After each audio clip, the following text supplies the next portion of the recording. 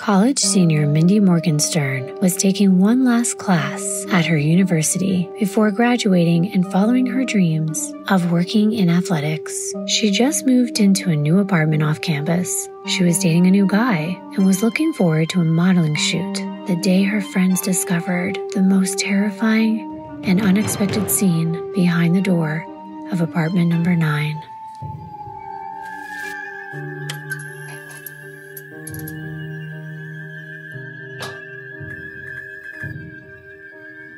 Deep dives. Hi everyone, welcome back to my channel. My name is Kimbyrleigha. If you've never been here before, nice to finally meet you. I know I say this in a lot of my videos, but this is a crazy case. It's an unbelievable story. It's one that sticks with you and scares you. So I can only imagine what it felt like for the people involved. Before I get into the story, I want to thank our sponsor for today. I want to thank our sponsor for today, and that is Dipsea. Spring is a time of growth and transformation, and Dipsea is here to help you explore the sensual side of the season of renewal. With Dipsea's sexy audio stories, you can indulge in your blooming desires, newfound passions, and the thrill of taking risks. Dipsea is an app full of hundreds of short, sexy audio stories designed by women for women.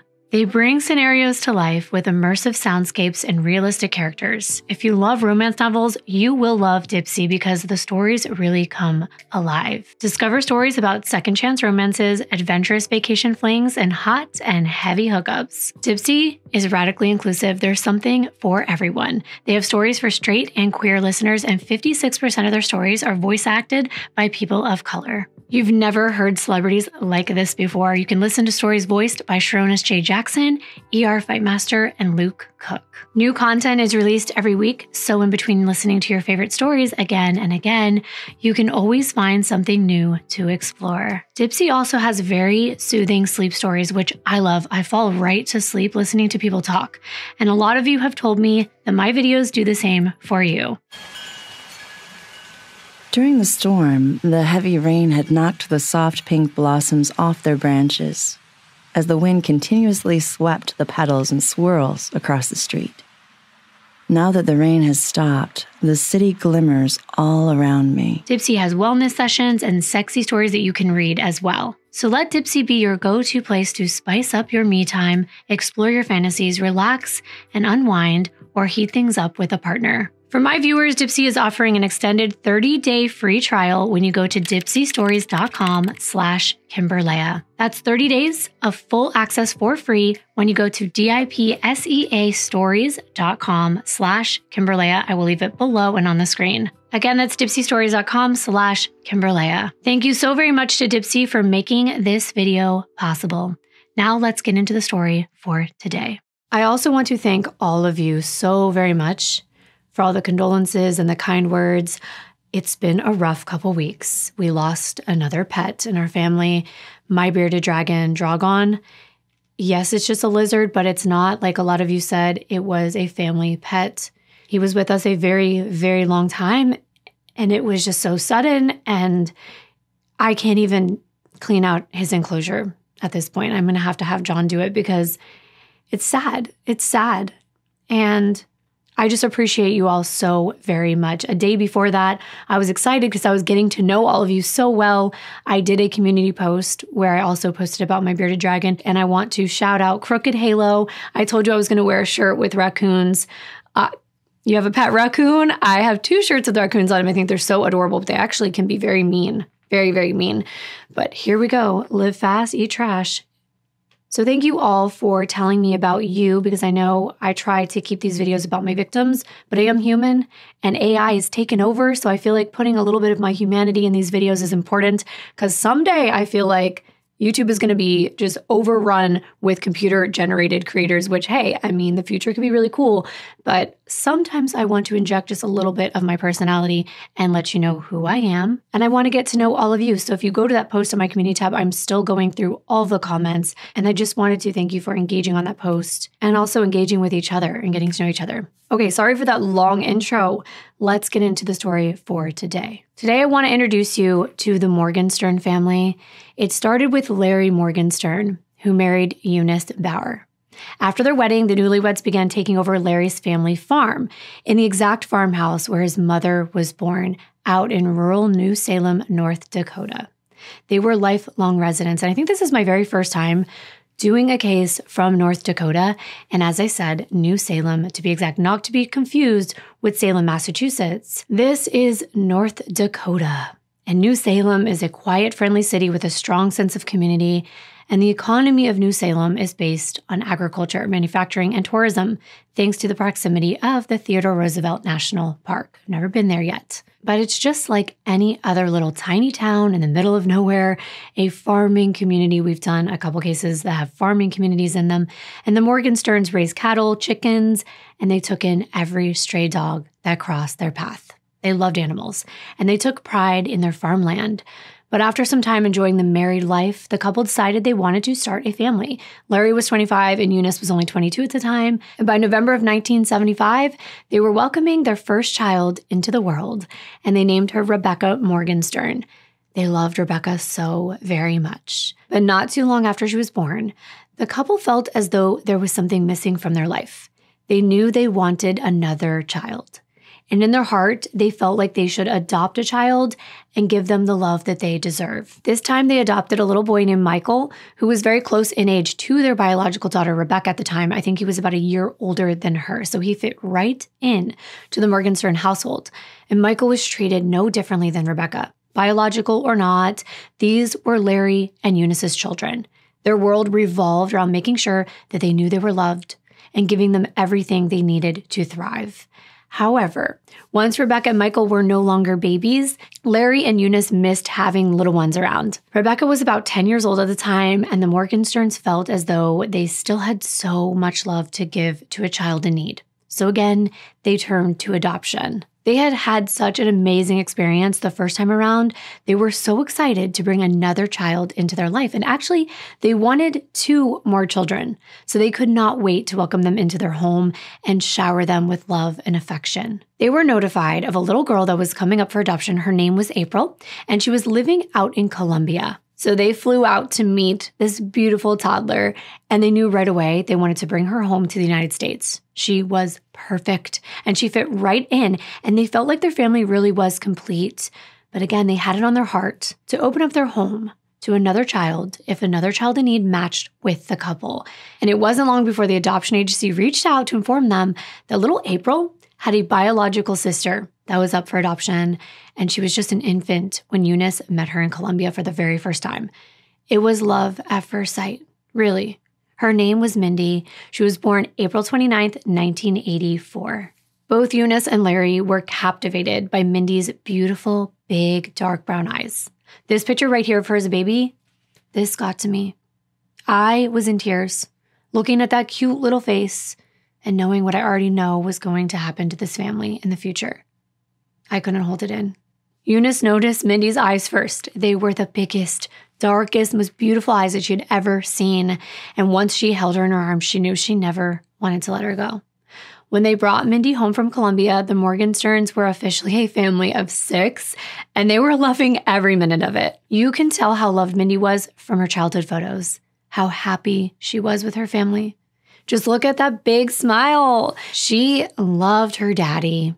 And Larry said that even as a baby, Mindy was quite a character. He remembered when they brought her home, it changed their lives forever. She was loud and happy and fun. She would be laughing all the time, running around like crazy, and she loved being outdoors where she could get all of that energy out. While growing up in rural North Dakota, April and Mindy stood out from their peers. They had that glowing caramel skin, and it set them apart from all the other kids in their class. So there's a good and a bad to this. Standing out could be great, but at that age, children began teasing April and Mindy and giving them a hard time for the way they looked, for their differences. But their big sister, Rebecca, she dealt with it right away. Rebecca told the youngsters to back off. Those were her little sisters. And Rebecca fiercely protected April and Mindy. She wanted her classmates to understand they were just like everyone else. And she was determined to ensure that her sisters were not treated any differently because of the way that they looked. But soon, even the meanest kids began to have a soft spot for little Mindy. Her bright, bubbly personality, her contagious enthusiasm, sense of humor, and her willingness to help others won them over time and time again. Working on the farm was a favorite pastime of Mindy's growing up.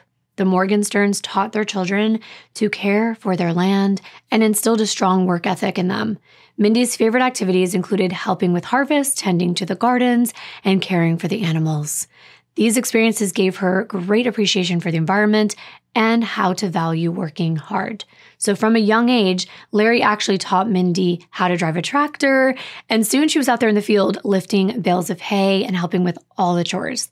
And he took great pride in watching his daughter progress. He was so proud when Mindy was old enough and capable enough to tend to the farm on her own. Aside from milking cows, raising chickens, she would adopt stray cats and dogs and take care of them. She absolutely loved animals. And she was very active growing up. She loved to play sports. She was on the basketball team. She ran track, and she was a cheerleader when she was in high school. She was known for her competitive spirit and ability to rally her teammates to victory. And in addition to being a very skilled athlete, Mindy played clarinet in the marching band. She was into everything. And no matter how grown up she was, Mindy remained the baby of the family. And she was the center of attention. Rebecca, being about 10 years older than Mindy, she had been dating a guy named Jason, and the pair got married when Mindy was only 12 years old. And they would all gather around for family dinners, which were a big deal in this household. And Jason was always amused by the fact that Mindy was the one sitting at the head of the table. It wasn't her parents, it was her. She would keep the conversation going, and she would make everyone laugh, because making people happy was Mindy's gift. She had a knack for bringing joy to everyone around her. And when she was around, everything was more fun. When she was growing up, Mindy's mom referred to her as a tomboy because she was tough and athletic, which came from working on the farm. But as she got older, Eunice saw her change so much. Eunice said that she just got so beautiful in her mother's eyes, and she turned heads everywhere she went. It wasn't just her mama that thought she was beautiful. And when she became a teenager, she actually started dabbling in modeling on the weekends. She wasn't quite aware of her beautiful looks, though. And that's what was very impressive about her. Mindy's personality matched her stunning looks. Her inner beauty only highlighted what was on the outside. But no matter how beautiful or busy Mindy became, there was one thing in her life that was always her top priority: her faith. She grew up attending Zion Lutheran Church, and Mindy lived her life based on the teachings of Jesus Christ and put God first in all of her decisions. She was motivated to be a good example to others. Her faith was her source of strength during difficult times, and she was surrounded by God's message, especially because Rebecca's husband, Jason, became a pastor, and soon they had kids of their own, and Mindy loved to babysit and play with her nieces and nephews. She was so close to her family. So it was a hard decision for her on where she should go to college. She knew that she wanted to become either a basketball coach or a physical therapist, and she was also interested in doing missionary work. Basketball, though, was her passion. Her inspiration was Michael Jordan. She loved the way he played, she loved his attitude, and she thought he was pretty good looking. Mindy and April would play basketball in the front of their farmhouse all the time, sometimes late into the night, even after midnight. Mindy would always try to imitate Michael Jordan's moves. So with all that being said, all of her passions, everything she wanted to do, she was looking for somewhere close by, but that also had all the things she was looking for in a college. The closest college that was in the top 3 in the state and had a physical education major was almost 200 miles away in Valley City. It was Valley City State University. But Mindy felt that this is where she needed to be. She was accepted, and she enrolled right after graduating from New Salem High School in 2002. Mindy was truly looking forward to all the new experiences and the opportunity to develop her identity away from all the familiar places and the people that she had known her whole life. However, she was also nervous about leaving her family and her friends and adjusting to an entirely new environment. Valley City is a small college town in North Dakota. There's only about 6,000 residents, 2,000 of which attend the college at the heart of the city. And they come there for that purpose alone. It's known to be a safe place to live. The community is well known for being very friendly and welcoming. By that fall, Mindy was 18 and getting ready for life on campus. She took her old green baby blanket with her because she felt safe with it, and it reminded her of home. On the day her mom dropped her off at the dorms, she was struggling. Mindy didn't want to stay. She wanted to go home. And Eunice understood that this was a big change for Mindy. She was leaving home for the very first time. It felt scary and overwhelming, but Eunice did her best to reassure Mindy it would be okay. After her mom left her at the dorms, she saw Mindy chasing after her car, flagging her down. So Eunice pulled over and she's like, "What's wrong?" And Mindy told her mom, she just cannot do this. Eunice said, "Relax, take a deep breath, inhale, exhale." And Mindy finally calmed down and she said, "All right, Mama." And she returned to her room. Hearing that breaks my heart because as a parent, I don't ever want to let my daughter go. But at the same time, we know that they have to become independent and they have to have these experiences in life. And this was a great learning experience. Besides, Mindy had a piece of home at Valley City. Her childhood best friend, Ashley Wallace, had decided to go to the same college. They were going there together. And I could tell they were best friends by the way they both did their eyeshadow. It's one of the first things I actually noticed about Mindy. As I was looking through all of the pictures of her from college, I noticed that she wore a shiny white shadow as a base with a high, dark sort of cut crease in the middle. It was very unique. I couldn't help but notice it, and I wondered what it would look like on my eyes. Definitely not a makeup artist, but I did really want to try it. I think it probably made her stand out even more back then. It was very bold, a signature look for her, something that I don't think you could miss or forget. And it obviously inspired her friends to do the same. Ashley joining her at Valley City State University made Mindy's transition a little easier. Ashley being there was a reminder of home. It provided Mindy with comfort and familiarity in this new environment. Ashley was definitely essential in helping Mindy adjust to college life. She gave her that emotional support as she navigated this new world. But it didn't take long for Mindy to become very popular on campus and beyond. She was a big fish in this small pond she called home now. Within the first week of school, her friends said she already knew everyone on campus. That was her gift. But she did have a couple very good friends that she spent more time with than others. And that was her two new best friends, Tony Bauman and Danielle Hallstrom. Another thing I say in a lot of these cases when I'm describing the person that I'm introducing you to, I'll tell you what her friends thought of her. And sometimes in memes and other things I saw online and elsewhere, even reading the comment section sometimes, I notice people think these things can sound cliche. We've heard them all before. She had a strikingly beautiful smile that just lit up a room. Another viewer is definitely clicking off, and I get that. The same lines are reused again and again. Like she's a loyal friend, she had a contagious smile and laugh. It goes on and on. But the thing is, we're hearing from the people who loved them, the person who knew these people, who cared about them, the individuals that were the closest to them. We don't know them. We're just hearing about them for the very first time. And of course, there's a saying not to speak ill of the dead. So would we really bring up bad qualities about someone who had to suffer a horrifying murder? I think the answer is no. But in this case, I'm going to tell you what Mindy's friends thought of her. They thought the world of her. If you take a moment and think about your own life and one of your best friends, what would you say if you lost them? You can imagine why certain attributes and characteristics and phrases are used to describe someone gone too soon, that they cared about so much. And Mindy's friend said that she was a great listener. She was always there for her friends. She cared about them and what was going on in their lives. And she gave them the best advice whenever they needed her. They knew that they could always turn to Mindy when they needed a shoulder to cry on, an ear to listen, or just someone to genuinely have a good time with. Mindy was a girl's girl. She had a lot of really good girlfriends. One thing that drew people to Mindy was her non-judgmental personality. It was easy to open up to her because she was compassionate and understanding.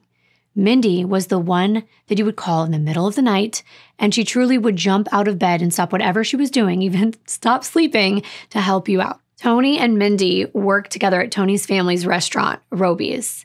And Mindy was a waitress, which suited her personality very well. Even though she had a good time with Tony and Danielle, she was more of a homebody compared to her friends. She was the more serious one, the more grounded one of the group. Every Sunday, she would get up for church. She would wake her friends up and ask them to go with her because she sang in the choir. She volunteered with kids. Every chance she got, she was at church or studying. Her faith was about to become even more important to her. During her freshman year, Mindy was interested in trying out for college sports, but she began having some unusual symptoms and she needed to get a routine physical. And during this time, she got some very shocking news, life-changing news. She was diagnosed with multiple sclerosis. That's a chronic disease of the central nervous system. It's also a very unpredictable disease that affects people differently. Symptoms of MS include numbness, tingling, extreme fatigue, and difficulty with coordination and balance. That's really sad, especially for someone like Mindy that's so active. In its most severe form, MS can even cause paralysis and loss of vision, and there's currently no cure for it. But treatments are available to help reduce some of the symptoms and slow the progression of the disease.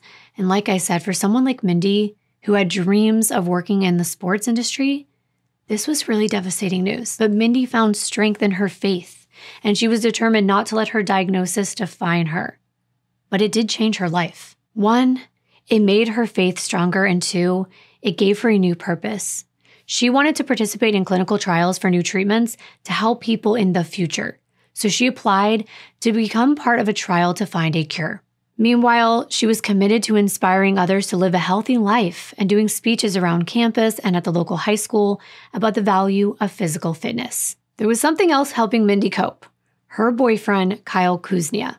They met during homecoming weekend, and Kyle was very popular at Valley City. He was actually crowned homecoming king. He was a junior at the time. Kyle was athletic, well-grounded in his faith, and hardworking.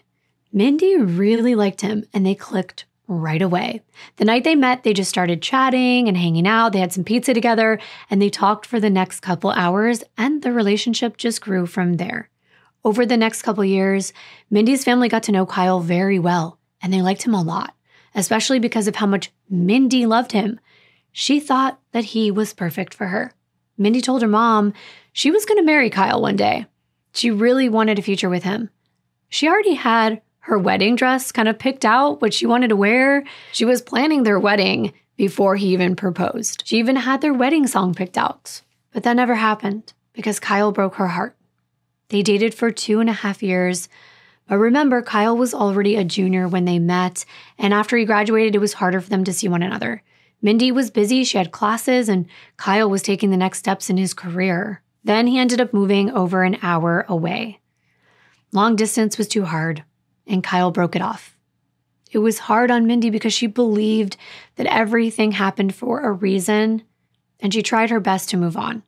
But it wasn't long before she caught the eye of a local farmer boy, Jordan Raynham. The pair seemed to have a lot in common. It's always nice to have someone there when you're feeling down and alone and heartbroken. They had very similar upbringings on the farm and faith, and they actually met at church in October of 2004. He was clean-cut, hardworking, soft-spoken, but he was definitely the opposite of Mindy when it came to being outgoing. But that helped ground her at times. He liked to take her to visit his family, and all of her friends knew that he was a really wonderful guy to Mindy. However, a few of them said that he was a lot more serious about Mindy than Mindy was about him because she wasn't over Kyle. Not at all. She was hoping that somehow, some way, her and Kyle would find their way back to one another. But at this point, she was open to a new relationship with Jordan. So they started seeing more and more of one another until they became official. They were still together in the fall of 2005 when Mindy entered her final year of college. She had just a handful of classes left. But she was about to get some bittersweet news. She was a candidate for a new clinical trial of an experimental chemotherapy medication for MS. But in order to receive the infusions, she would need to limit her contact with as many people as possible, which is very hard to do with someone as social as Mindy was. But she knew that it was for the greater good. She hoped that by getting these experimental infusions of the medication, she can ultimately help future patients who were suffering with this condition. Doctors thought that living in the dorms on campus would expose Mindy to illnesses. So she decided to get her own apartment close to school, and she found one that she really liked. It was only 5 minutes away at 515 8th Street, apartment 9. This is where she called home. Her friends were surprised that someone that was such a social butterfly like Mindy was going to be able to live by herself, but they understood her reasons. She had to do this. She had to for her health. And Mindy felt really safe in this new apartment building. She had scoped out many different places to live, and this particular building actually had a few police officers and whatnot that were living in the building as well as around in the neighborhood surrounding her apartment. She would always see these officers around, and it made her feel safe. It was a great location. It was close to school, to work, to church, everything. And she took pride in decorating it with pictures of all the people she loved. She had picture frames on almost every wall of her 1-bedroom, 1-bathroom apartment. By the spring of 2006, Mindy was now 22 years old and was undergoing the medical infusions for the clinical trials. And she had one class left before graduating in December. So that brings us to the evening of September 13th, 2006. Mindy's two best friends, Tony and Danielle, wanted to go out for some drinks that night. But there was a problem. Tony's boyfriend, James, he didn't really like Tony going out with certain friends, like Danielle. There wasn't anything wrong with Danielle. It's just that Tony would get into a little too much trouble when the two hung out together. I think we've all had that one friend that we have just like a little too much fun with. It's usually harmless, but could rub someone the wrong way. Mindy, on the other hand, she was level-headed, responsible, the good girl in the friend group. She didn't party a lot or partake in, party favors, if you know what I mean, like some of the other college kids did. So if James thought that Tony was with Mindy, he wouldn't keep bothering her all night. So she lied. She said she was going over to Mindy's that night to hang out. But Tony's boyfriend, he had heard that line a few too many times. He really wasn't buying it. He was like, you know what? Let me talk to Mindy. So now they know they're going to get caught in their lie if they don't quickly drive over to Mindy's real fast because they knew she would cover for them. So that's what they did. The reason why Tony knew Mindy would cover for her is because she really didn't like James. She thought Tony was too good for him. And she would give her honest advice that they should probably break up. He did not treat her right. So Tony and Danielle are trying to come up with this plan as they're driving to Mindy's apartment. They were thinking, okay, maybe we could get Mindy to agree to come out to the bar and just kind of hang out with us and be there whenever Tony's boyfriend would call back. And then Mindy could kind of chime in and say like, I'm right here. Or maybe it would just be enough for her to stay home, but jump on the phone real fast with James. So that Mindy could jump on and say like, yeah, I'm going to hang out with Tony. And that would be that. So Tony kept calling Mindy to tell her the plan and to tell her they were on their way. But the thing is, the typically always there friend was not answering her phone. And that was strange because there was urgency. Danielle and Tony wanted to go have a fun night. And it just seemed like everything was standing in their way. And now their alibi, Mindy, wasn't answering. So they're frustrated. Both girls are calling her back to back, but neither one could reach her. They were leaving messages. Tony got the voicemail and she said, hey, me and Danny are looking for you. We can't get a hold of you. But she didn't call back. Still nothing. They arrived at Mindy's a little before 9 p.m. and Tony spotted Mindy's car parked on the street. So they figured she must be home. They parked, Danielle stayed in the car, and Tony ran up to Mindy's apartment door. First, she had to go through the main door of the building, then up the stairs to the second floor to apartment 9 where Mindy lived. Tony knocked a few times. No answer. She even called Mindy's phone to see if she could hear it ringing inside, but she didn't hear anything. They were good friends. Tony knew that she was welcome anytime. So as she knocked again, this time she turned the doorknob and it was unlocked, which was very unusual. She made her way inside into the front hallway and she flipped on the light.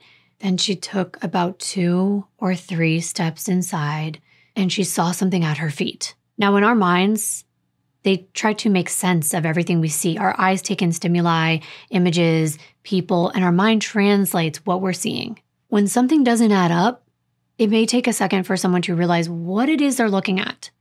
It would be unusual to see your friend lying on the ground. So at first, Tony wasn't sure what she was looking at. There was something on the floor, but then she realizes it's Mindy. What is she doing there? So many thoughts were going through her mind. She was trying to make sense of this. Was she sleeping? Was she playing a prank?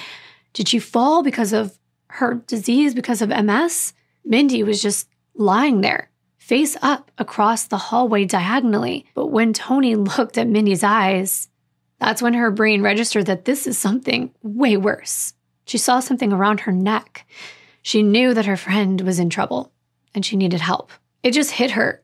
And Tony ran out of Mindy's apartment screaming. She was just distraught. She was terrified. She was being really loud. And of course, with all this yelling, she was getting the attention of other people in the building. She ran all the way out to the car, just screaming, telling Danielle, we have to get help. There's something around her neck. So with all this commotion, other people in the building started to wonder what was going on, and a guy appeared in the hallway. He stuck his head out of one of the apartments, trying to figure out what in the world was happening. And by that time, Danielle had made her way up to Mindy's. She met the guy outside Mindy's door and said, "Please, can you go check on our friend? We think something happened to her." So they enter. Danielle went first. She did exactly what Tony had. She wanted to see for herself, and she did. She took a few steps in, and that's all she needed. She saw what Tony saw, and it was obvious to her just how bad the situation was. As soon as she realized what she was looking at, she ran back out of that apartment as fast as she could. She ran so fast, she hit the wall in the hallway. The guy that was standing there went inside to check to see if Mindy was still alive. He bent down and he tried to see if he could feel a pulse. He looked out into the hall and he said, "I'm sorry, your friend is gone." The thing is, checking Mindy's pulse really wasn't necessary. Any ordinary person, even without any medical experience, would have been able to tell that Mindy was no longer alive by the extent of her injuries. But surprisingly, sometimes people who stumble upon a deceased person, even someone that has sustained very serious injuries, they may not even notice the blood at first, or just how bad the wounds are. I know this sounds unreal. How could Tony not have seen what was so obvious? But it's true. Our minds are so powerful, so much so that there was a case that I recently became aware of when the Idaho murders happened.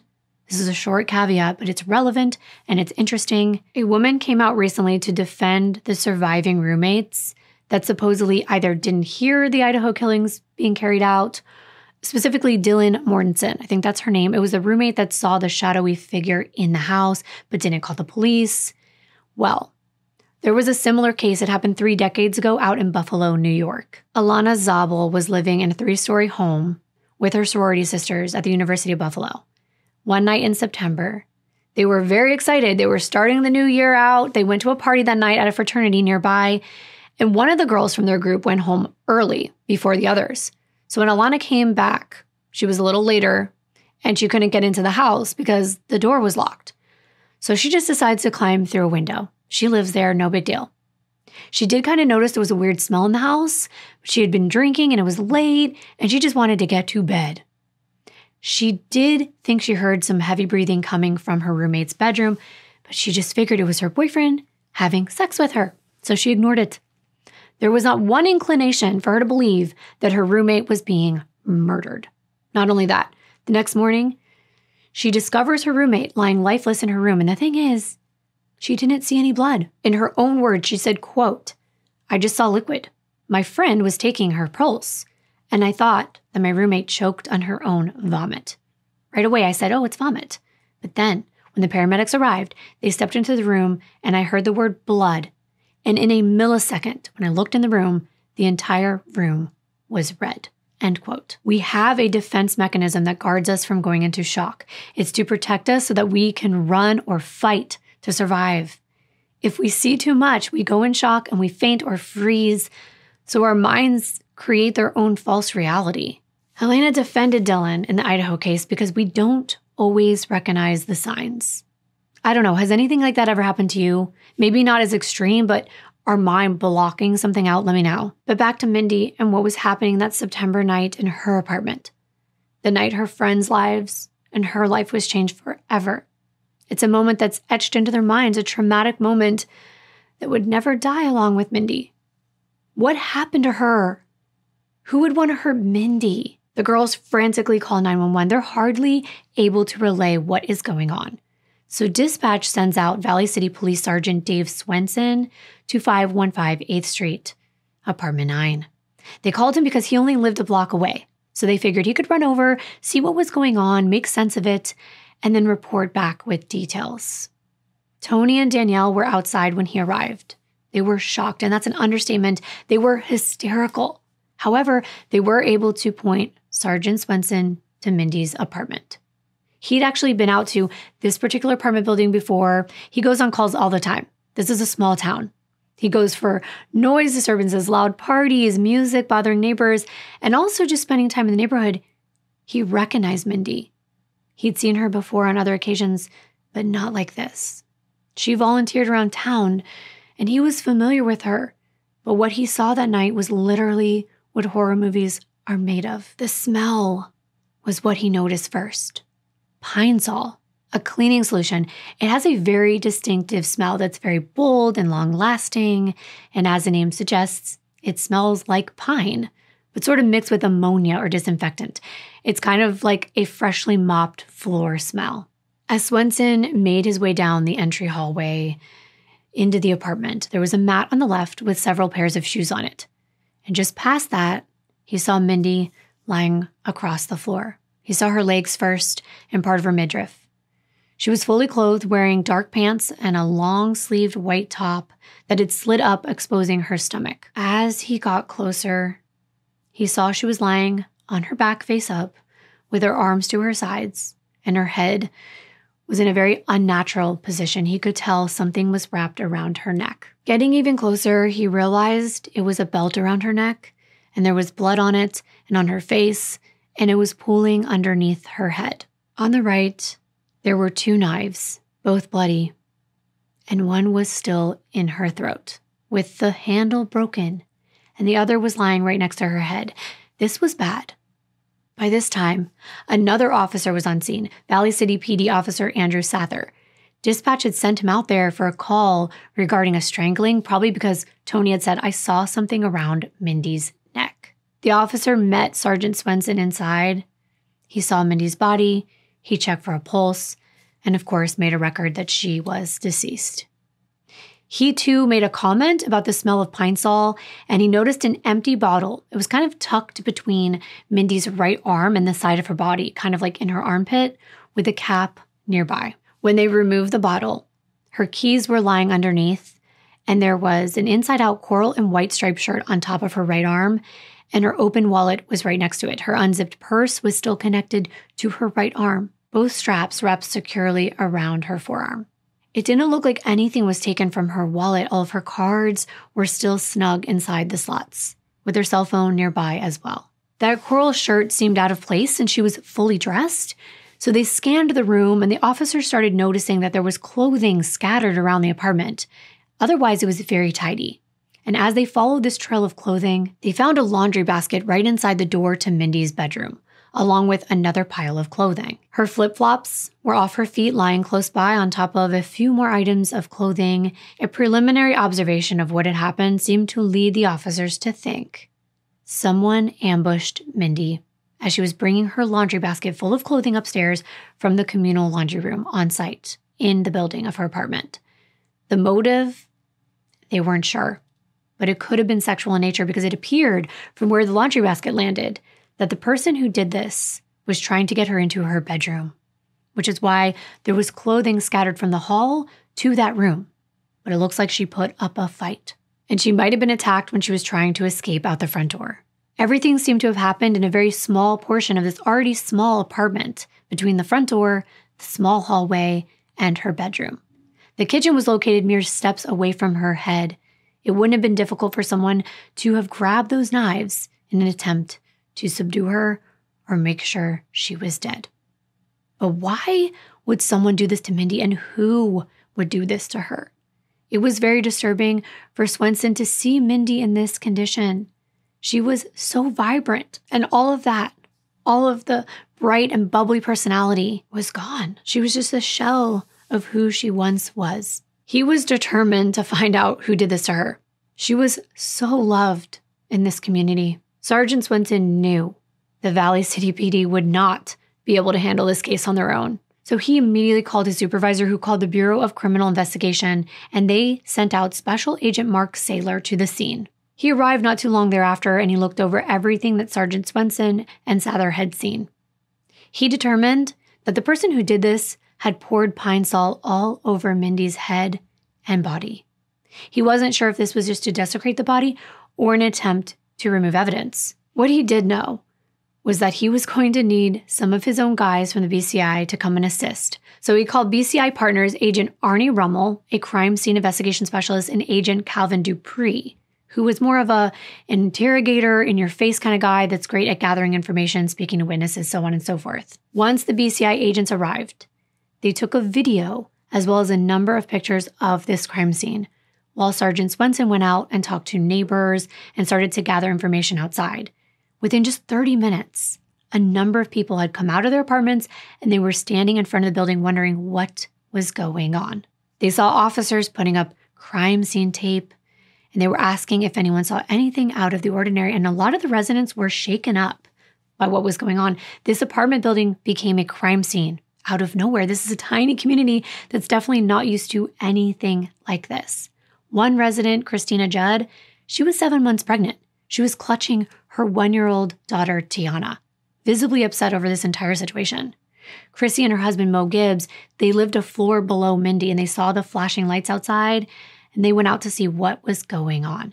Mo was actually a correctional officer for Valley City. He knew the officers, and he was informed by his colleagues that a murder had occurred in their building.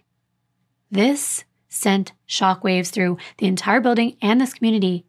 Chrissy was scared.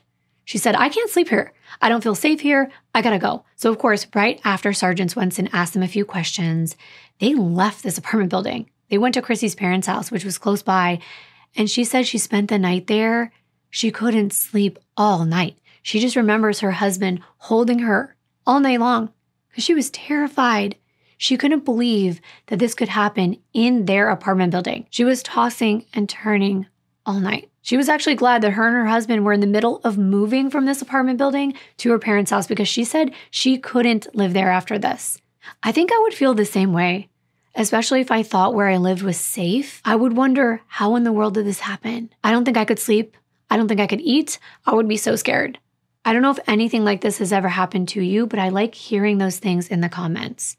I haven't had anything like this happen, but even things like a break-in or other crimes that have happened in my area that I've lived in before, I've been scared to go back to my apartment at that time. And now this apartment was a full-blown crime scene. When Chrissy and Mo were asked if they noticed anything out of the ordinary that day, Sergeant Swenson was hoping that they had. He knew Mo. They played together on a softball team, and he worked at the jail, so he would be an excellent witness because he was used to working in the law enforcement environment. And this was a close-knit community. Chrissy's dad, George Judd, worked as an athletic trainer for Valley City State University. Mindy was probably one of his students. Chrissy and Mo said that Chrissy was at work that day. They had lunch together with Chrissy and their little daughter, Tiana. And Mo did mention he smelled a very strong, distinct odor, like a cleansing disinfectant of some kind, in the afternoon. But other than that, he didn't hear or see anything. Chrissy's dad, George, had come over while Mo was watching Tiana and Chrissy was at work. He needed to get some information about Mo's wedding ring and to borrow Chrissy's car to drive to Fargo and pick up her mom from the airport. Later, when Chrissy got off work, they had a regular night. Then they saw the flashing lights. Swenson asked for Chrissy's father's information so they could follow up with him to see if he saw anything unusual when he came by that day. Then Swenson moves on to the next person in the crowd that he'd like to talk to, and he sees him standing with a woman. It's the guy who went into Mindy's apartment with Danielle and took her pulse. The man tells Swenson his name is Robert Linz. He's not a resident, but the woman he was with, Shelley Rose, is. She lives in one of the bottom apartments in the building.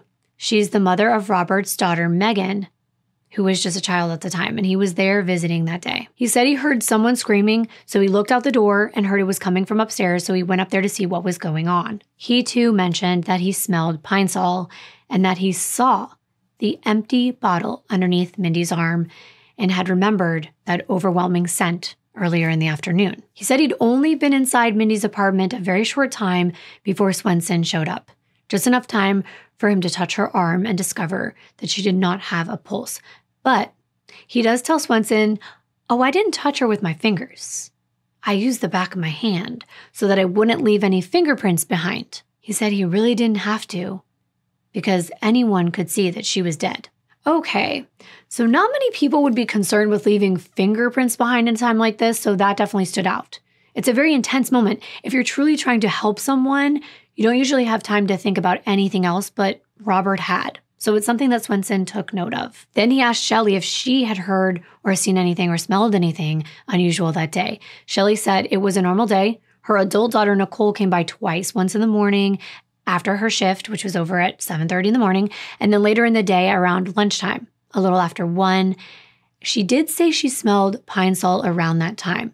She remembers that she went out to smoke a cigarette with Nicole, And as they walked out of the building, they could smell Pine Sol in the hallway. Swenson asked for her daughter's name. She said it was Nicole Thorson, and she provided him with her contact information so that he could reach out to her as well. Shelley said Robert came over after he got off work around 5:30 or so, and later when they heard the screams, he went upstairs alone without her to see what was going on. But she kind of started coming up the stairs as well with her young daughter. However, she told Swenson she stopped as she got near the hallway to Mindy's apartment because she could feel that something was wrong. She just did not want her daughter to see anything. But what she said next was even scarier. She said that a week earlier, someone tried to push in her door, but that she never reported it to police. But now, knowing what happened, it was terrifying to her, and she wondered if it was connected. While Swenson is talking to residents, officers have informed the New Salem Police Department about Mindy's death. A deputy that knew the family really well for the last couple of decades said that he would deliver the devastating news to her family. It was around 11 p.m. by the time he showed up at Rebecca and Jason's door that night. Rebecca could tell, just by the look on his face, that this was not going to be good news. But she never expected it to be as bad as it was. When the couple came to the door, the officer just said, "I'm sorry to inform you, Rebecca, but Mindy's dead."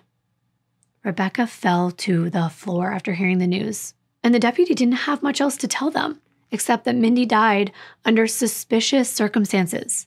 It just seemed unreal. Not Mindy. Why Mindy? Who would want to hurt someone like her? That's all Rebecca could think about. Someone so loving and kind, it just didn't make sense. The couple had the deputy go with them over to the family farm so that they could give her parents the news. Rebecca rang the doorbell, and she heard her father say, "Who's there?" He could see that Rebecca was visibly upset. She said, "It's me, Dad. I've got some bad news." She looked at her mom, and she said, "Mindy's dead."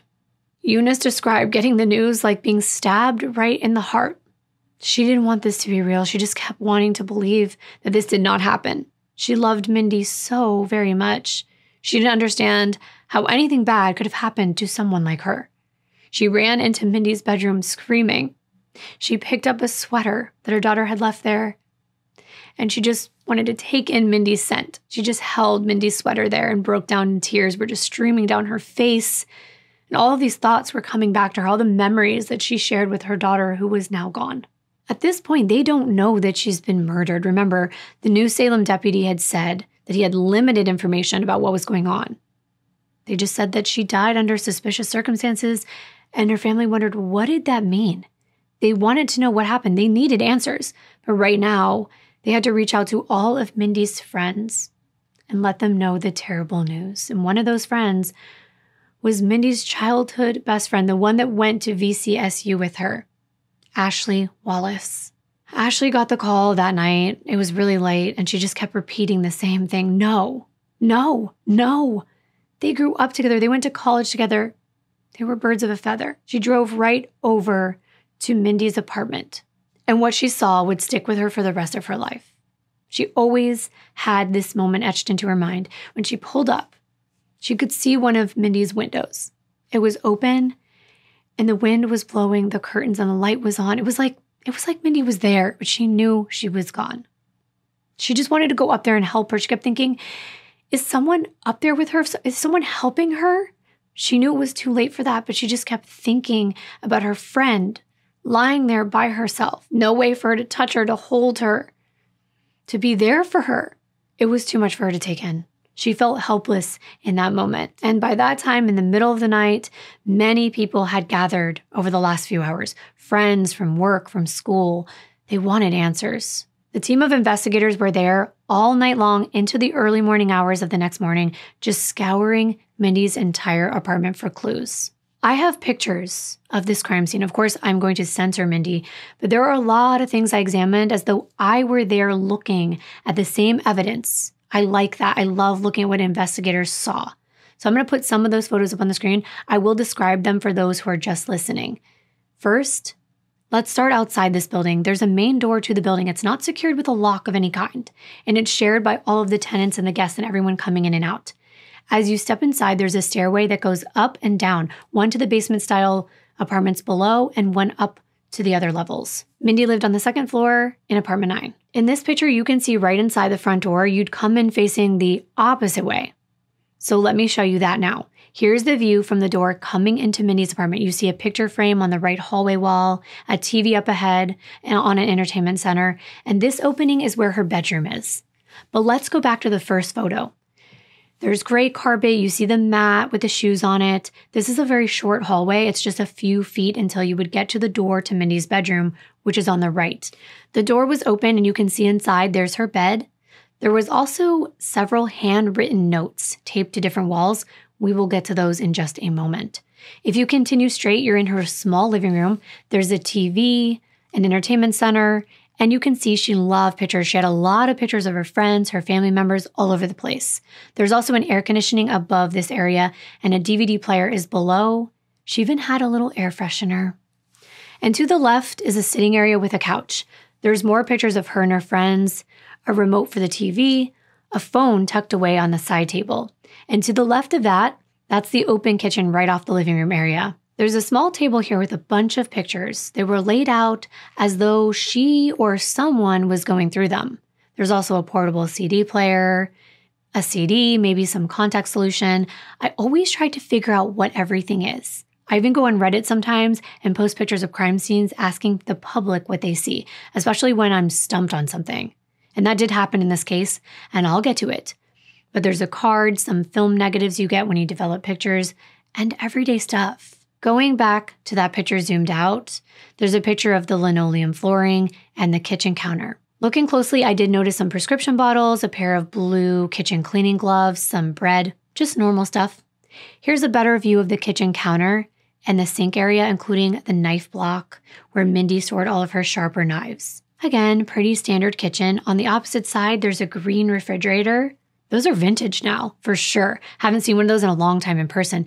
But here's the top of it. More pictures, a calendar on the wall, another air freshener. As you can see, Mindy was very tidy, very organized. And that's why when I show you the clothing strewn around the room, you'll be able to tell it's out of place. Now that you kind of get a feel for the apartment layout, I want to show you where Mindy was. She was lying across the hall, where the hall opens to the living room and where you would move towards her bedroom door. Her feet were facing her door, with her head toward the kitchen area. Part of her hair was half on the carpet and half on the kitchen linoleum. You'd see her legs first as you came inside. You can see the coral shirt, her black pants, and the bottom you can see her white flip-flops on top of a pile of clothing. And that bag there, that's a crime scene text bag. It didn't belong to Mindy, so you can ignore it. Here's the coral shirt up close. It's on top of her white purse, and you can see her open wallet here. Now in this picture, I'll show you the whole thing, but first, I'm going to zoom in. You can see there's an outline of a bottle. It's between her arm and her side. I know it's blurred, that's the way I got these photos, but I'm outlining where the bottle is. And here I'll put one on top. That is how they found the one next to her, with the cap nearby right here. A close-up of her wallet, and I'm showing how there's nothing seemingly removed. Here you can see her unzipped purse with the strap still around her arm, as well as the string of her lanyard still around her arm, which held her keys. You can see the keys underneath, and this photo of her purse made me sad. I used to have one like that back then. It just really shows you that we are all so much alike. The little cute corduroy bag. Okay, now I'm blurring out the top of her head. You can see it's half on the living room floor and half on the linoleum of the kitchen floor. And above it, there are a few items of clothing. Back towards her feet again and toward the hall near her bedroom, you can see more items of clothing going into that hallway. They continued through the doorway to her room, and this is from the inside of her room looking back out. You can see tiny piles. Now coming into her bedroom, this is what you see. A bigger pile of loose clothing, as well as a laundry basket and clothes kind of hanging out of it. Close up, you see a picture frame, not attached to the wall, just leaning against it, with more pictures of her friends, her family. I even recognize her ex-boyfriend, Kyle, as well as her hairdryer and a fan on the floor. Here's her bedroom dresser. It looks like most of ours did when we were growing up. There's a boom box that really brings back a lot of memories. Stereo for the younger people watching. A lint roller's on there. There's a Victoria's Secret lotion bottles, little jewelry boxes, CDs, more pictures. And then there's this. This is what I couldn't quite figure out what it was. What do you think it is? I finally guessed it was a hairdryer diffuser cover because I have curly hair and so did Mindy, so it appeared to me to be similar to a hot sock or a collapsible diffuser, you tell me. But now let's get serious for a moment. I don't know if you noticed the handwritten notes that are all over the walls. I told you I'd mention those. Well, before I do, there's something I want to point out. I did see a comment here on my channel. I don't know if it was the only one, but I saw one comment that was accusing me of always speaking about a certain type of religious person in my videos and maybe singling out Christian stories. And I just want to tell you that I can 100% say without a shadow of a doubt, that is not true. I do not pick anyone based upon their belief system whatsoever. As a matter of fact, it's why I tell you about someone's belief system. It's because I truly believe if a victim believed in something, I'm not going to leave that out of my story. I learned back when I did my only survivor story on this channel with Christine Kent. I spoke to her on the phone, and she was almost in tears telling me about how big true crime shows took out everything about her faith. I can't do that. Even if it's something I don't agree with or that I don't follow, this is just my personal stance. I'm telling someone else's story. I'm going to be as factual as I can. So if they believed in God, I'm going to tell you they believed in God. If they didn't, you're probably not going to hear about it. Or maybe their religion was never mentioned in the research because someone else left that out. Reporters, family, I don't know. But I will always tell you exactly what I find when I do my research, which is why I'm going to have some things at the end of this video that I wouldn't necessarily dive into, but I can't leave out because it's part of the story. And you'll hear that later on. But I did just want to mention this and point that out. But clearly, as you can see, all of these notes all over Mindy's apartment, they bear witness to the fact that she was a believer in Jesus Christ and that was her Lord and Savior and her personal belief system. These are things that the officers took into account because they're building victimology. They want to know who their victim is. What did she do for a living? Who was she hanging out with? What was her belief system? Because those things are going to be put up against facts, different details of the case that they find. If this is normally not a person that, let's say, would, do drugs, that's going to be an example of what the investigators might look at when something comes in that's counterintuitive or contrary to what they see on paper. Like in this case, it would be contradictory evidence. It doesn't mean that they're not going to take both of those pieces of evidence into account, but if it doesn't really add up with who they know the person is, they'll just question it. It's very important when you're trying to understand who would want to hurt someone. It matters. A person's lifestyle is very important when trying to piece together what happened to them in their final moments. So I just wanted to do that small, kind of long now caveat to tell you, no, I never choose a case based upon someone's belief system. What usually intrigues me is the person, who they were, what their character was like, and then, of course, ultimately what happened to them. There are so many reasons I choose cases, and a lot of them are suggestions from you. In this case, when they were investigating, they saw that there weren't just one or two. There were a number of notes written by Mindy, put up on her walls, on her doors, on her mirrors, all around her apartment to remind her of what she believed in. For those of you that like to listen and not watch, I wanted to tell you what a few of these notes said. One of them that looks to be on her door of her bedroom or a cabinet said, "Jesus lives in my heart. I, Mindy, am a child of God. I belong to the Lord. Today, tomorrow, and forever, Jesus Christ loves me, died for me, and forgives me. Mindy, for all of my faults. He heals brokenness." Another one said, "I am secure. Thank you for Jesus covering me and touching my heart. Thanks for all your love." The one on her bedroom mirror said, "Mindy, you are covered by the blood of Jesus Christ and forgiven by him. Praise be to God." There were notes everywhere, like I said. One was about praying for others. One was about the Lord helping her to make positive changes as a Christian for her Lord and for herself. When I read these, I get a feel for who Mindy was. But most of all, it shows me how desperate she was, clinging to her faith to be healed. Remember, she was living in this apartment to go through chemotherapy infusions for that clinical trial. That's some scary stuff. You don't know what could happen to you. You could die. There are no guarantees. It's all experimental. And all this makes me sad to think what happened to her. It didn't look like anyone ransacked Mindy's apartment, tried to steal anything. However, I mentioned there were pictures missing from some of the picture frames. Several, actually, and investigators thought that was odd. Look at this frame in the living room right here. It's right near Mindy's body. There were at least 4 photos of her removed from it. Then look at this. At the wall unit, more pictures are missing from this frame as well. This stood out to them. In many cases, perpetrators will keep something that belongs to their victims. Pictures could certainly be one of those items. A person could have been obsessed with Mindy. The crime did seem personal. There was a belt wrapped around her neck. This person had to be close up and personal with her. They stabbed her. That's an intimate crime. The crime scene investigators took pictures of 2 knives and pulled 1 knife from her neck. Here you can see the blade is completely broken off and hanging from the handle. Both knives match the ones in Mindy's kitchen, which was just steps away from where she was now lying. It was overkill in the investigators' minds, like someone was very angry or enraged even. There were no signs of forced entry either, so perhaps Mindy knew this person or comfortable enough to let them into her apartment. Then, Agent Rummel notices something very significant. Something underneath the fingernails of Mindy's left hand. It was a reddish color tissue, perhaps skin. Did she scratch her assailant? There was also some hairs in between Mindy's clenched fingers.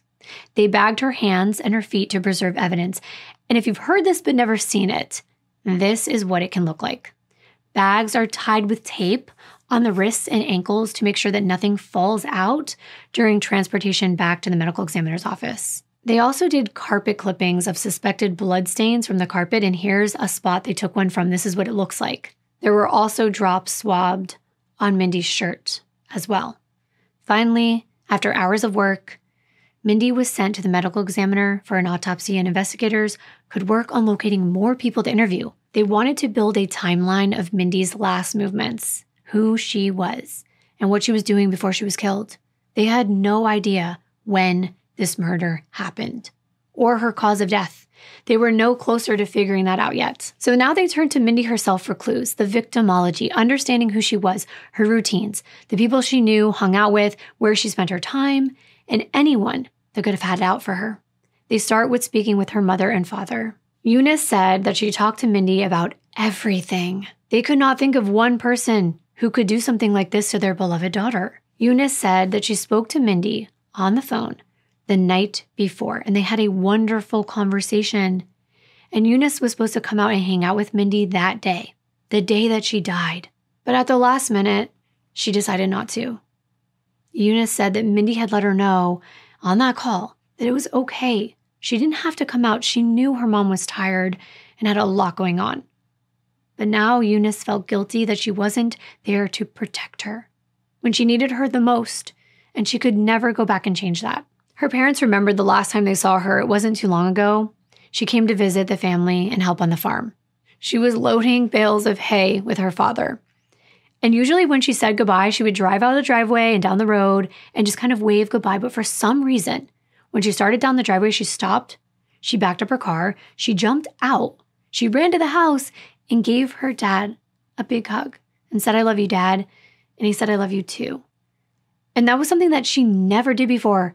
So her dad said it was like something new, that something was going to happen, but nobody knew what. How sad. But at least he had those moments with her and got to say goodbye. Eunice explained that Mindy was supposed to be going to a modeling shoot the day that she died. She said she didn't know much about it, but that Mindy had called her sister April asking for advice last Tuesday on what to wear. April said that Mindy found this job through the internet and that she had checked it out through the Better Business Bureau. But April remembered telling Mindy, "You should be careful." This also explained the missing pictures from all those frames. That was Mindy. She pulled them out for examples of different looks and whatnot, so the investigators could rule out the perpetrator stealing those pictures. They do mention Tony's boyfriend, James Robinson, the same one the girls were trying to lie to the night that Mindy was killed. Mindy's parents said that he was not the nicest guy. And she really didn't like him because he would take things out on Tony, and at times things were really scary between them, so much so, and she was so worried about Tony, that she went to her mom and talked about the fact that James was on drugs and that she really wanted Tony to stop seeing him. And James knew that she wasn't a fan.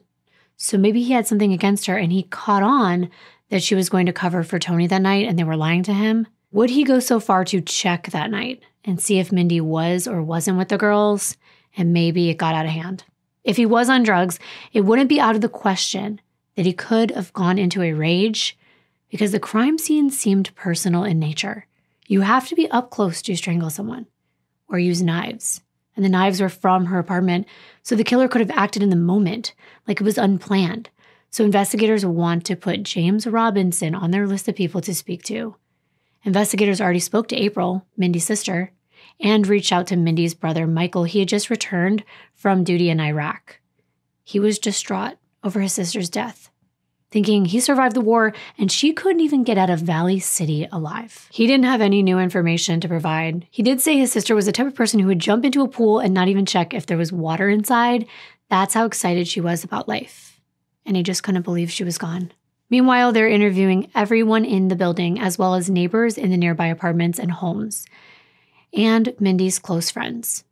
That morning, Mindy had made plans to meet with a friend, Jennifer Peters, and her daughter. Jennifer was planning to go to lunch with her husband and her 3 kids before meeting up with Mindy sometime around 1 o'clock. So when she finished her meal, she called Mindy. It was around 12:46.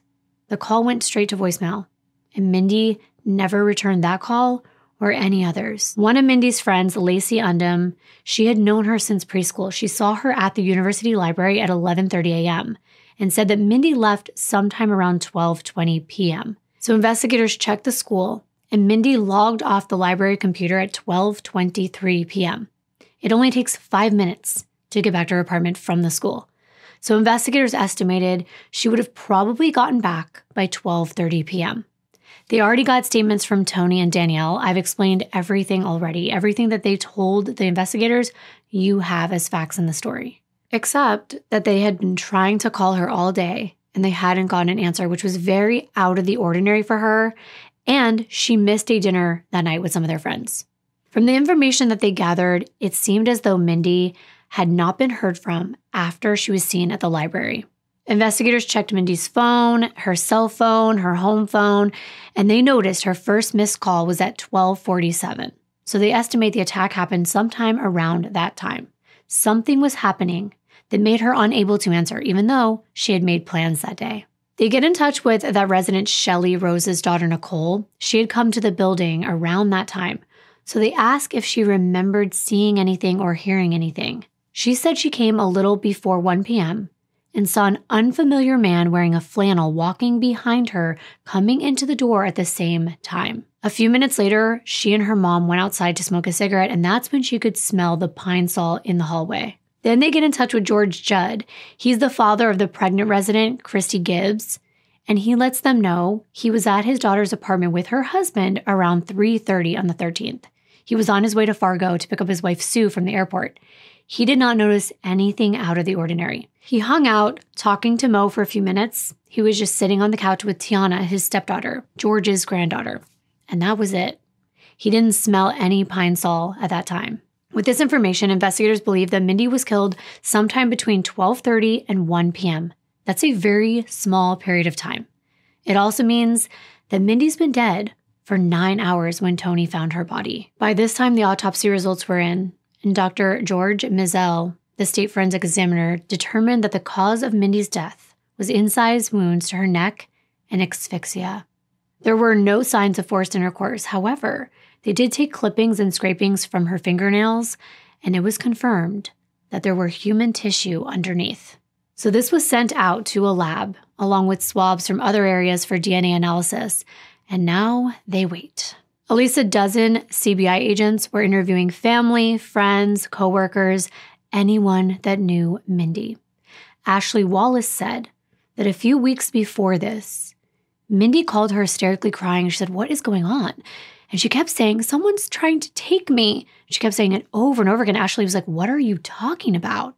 Mindy said she was standing outside her apartment when a man pulled up in a blue car, rolled down his window, and asked her for directions for a street that was like right around the corner. But then he got out of his car and ran after her. So she runs back inside her building as fast as she can. She told her mom too, and they tell her, "Listen, call the police if you really feel like you are threatened." The word traveled fast, and Rebecca and her husband Jason heard about it as well. Mindy did call the police and she made a report. But her friend said that even though Mindy was very outgoing and she did have the tendency to trust people, she would get freaked out over certain interactions, and they joked that she was scared of her own shadow.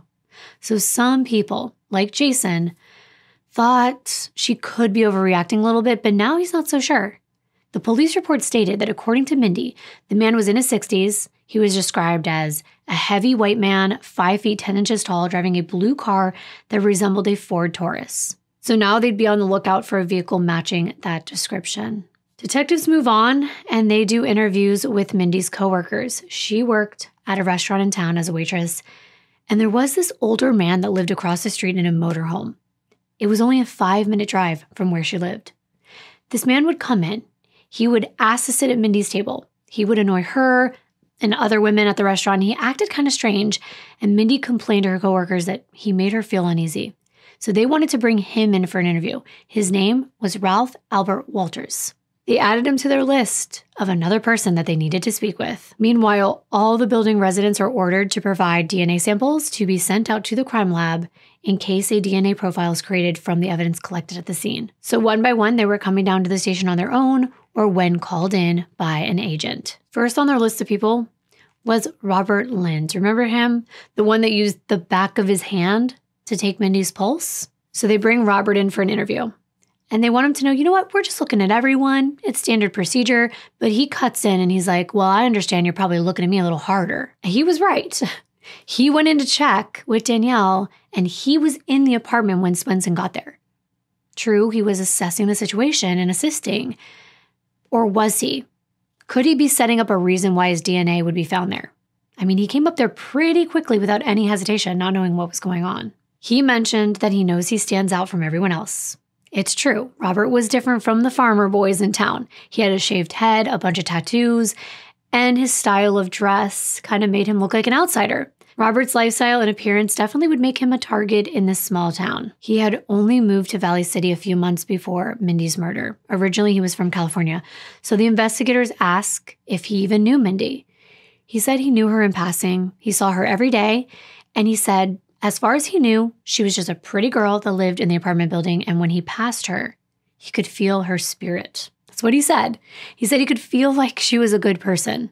The night that this happened to her, he said he was watching television in his apartment when he heard the commotion outside, and he went to see what was going on. They want to know why he touched her with the back of his hand, so he was honest. He told them, you know what? I've got a criminal record. Out in California, I did some things, got me in a little bit of trouble.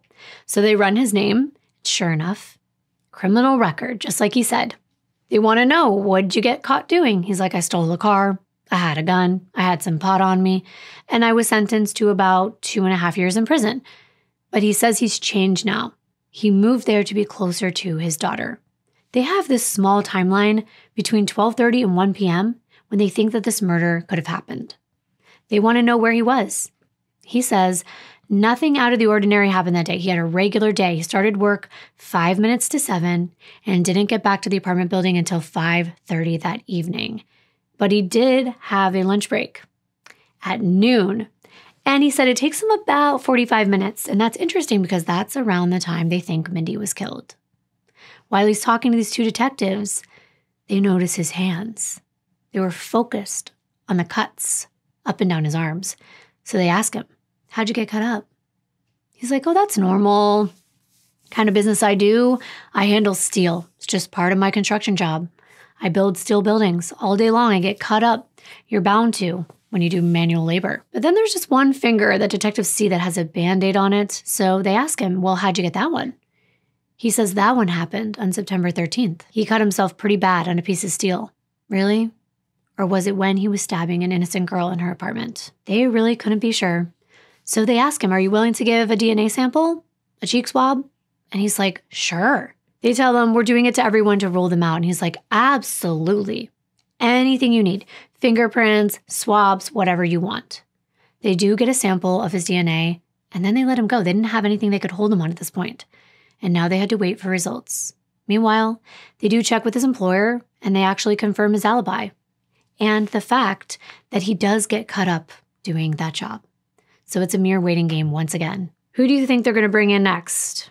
Tony's boyfriend, James, the one that Mindy didn't like. They asked him the same type of questions they asked Robert. Did you know Mindy? How? James says yes. He knew her from going to hang out with his girlfriend Tony at her work at her family's restaurant. Mindy worked there. She would be there. He said Tony and Mindy would get together, they would hang out, they would eat once in a while, and he was around sometimes, so he got to know her too. They asked him about his criminal record, and he knows they can check it, so why are you going to lie? So he doesn't. He said, yep, I got in trouble for illegal drugs, but that is in my past. Isn't it always when they're interviewed? He says, I'm trying to stay on the straight and narrow. I'm not trying to live that lifestyle anymore. But then they notice a pretty gnarly cut on his right hand and ask him what happened. He said, went right through a window and bled like something fierce. Wow. And he's really not living the lifestyle anymore? One of the detectives noticed that it was fresh, and he even says it. He's like, it looks pretty fresh. So they want to know where he was on the day of the murder. James says he knows he had about 4 hours left of his community service from his previous charges. So that's what he was doing. And then he went to a friend's house, and then he went home around 5:30 p.m. So they were able to call and verify both of those things. Just like in Robert's interview, they asked James if he's willing to give a DNA sample, and he agrees. Again, it's a waiting game, and it could take weeks to get the results back. Alibis are not concrete evidence, so they have to officially rule every single person out, regardless of whether someone confirms their whereabouts. Those are humans. They can make mistakes. It's not always accurate. Now it was time to track down Ralph Walters, the guy living in the mobile home who frequently came into Mindy's work. They call him in, and he tells detectives he's somewhat of a drifter, his words. He has no ties to the area. And this guy came off very odd. They wanted to know if he remembered anything about what he was doing on Wednesday the 13th that stuck out to him. He said he knows that that was the day he changed the oil on his motorhome, but he did not have a solid alibi. They also noticed a mark on one of his hands, just like with the other two men. So they inquire about it. Ralph says, that happened on Wednesday when I was putting the oil in. It's so interesting. He just happened to have a cut from the oil filter. James had one from busting in a window. Robert has cuts from work. I most never get cuts. So for me, it's peculiar. But then I guess if you're working with your hands, it's not really that uncommon. I just thought it was interesting. The detectives asked Ralph about whether he had any run-ins at the restaurant or if there were any complaints about him. And he goes, no, I don't recall ever harassing anyone or having any issues. He said he didn't even have a clue who Mindy was. But that's not what her coworkers said. They said he was in there all the time. He had to have seen Mindy there. He gives his DNA sample just like everyone else did. They don't clear him, though. They keep people of interest on their list until their DNA is officially ruled out. Now that they've spoken to every individual who stood out as suspicious, they have to move on to everyone close to Mindy, starting with her current boyfriend, Jordan Raynham. This is all happening within the first 48 hours after Mindy was found. And they always look at the people that are closest to the victims. Jordan was from a local farming family. He and Mindy had been in a relationship for over a year now. And he was a good guy. He was soft-spoken, clean-cut, church-going, doesn't mean much. But from all accounts, everyone said they didn't suspect he would do anything like this. In his spare time, he loved driving around and showing off his brand new Corvette, and he proudly drove Mindy around in it all the time. He spent a lot of time with her. He liked to take her to visit his family. Everyone had good things to say about Jordan, except Jason had a suspicion. Even though everyone said, no, I couldn't see him doing it.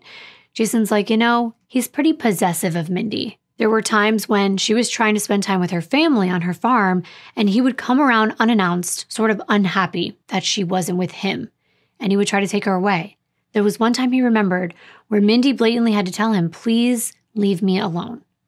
So they brought Jordan in. They wanted him to take them through the night before and then during the day that Mindy was murdered. He told investigators the couple went to Stop and Go store to get something to drink that evening, and then they went to rent a movie. Remember those days? I used to love that. I think Blockbuster might be coming back. But then he left.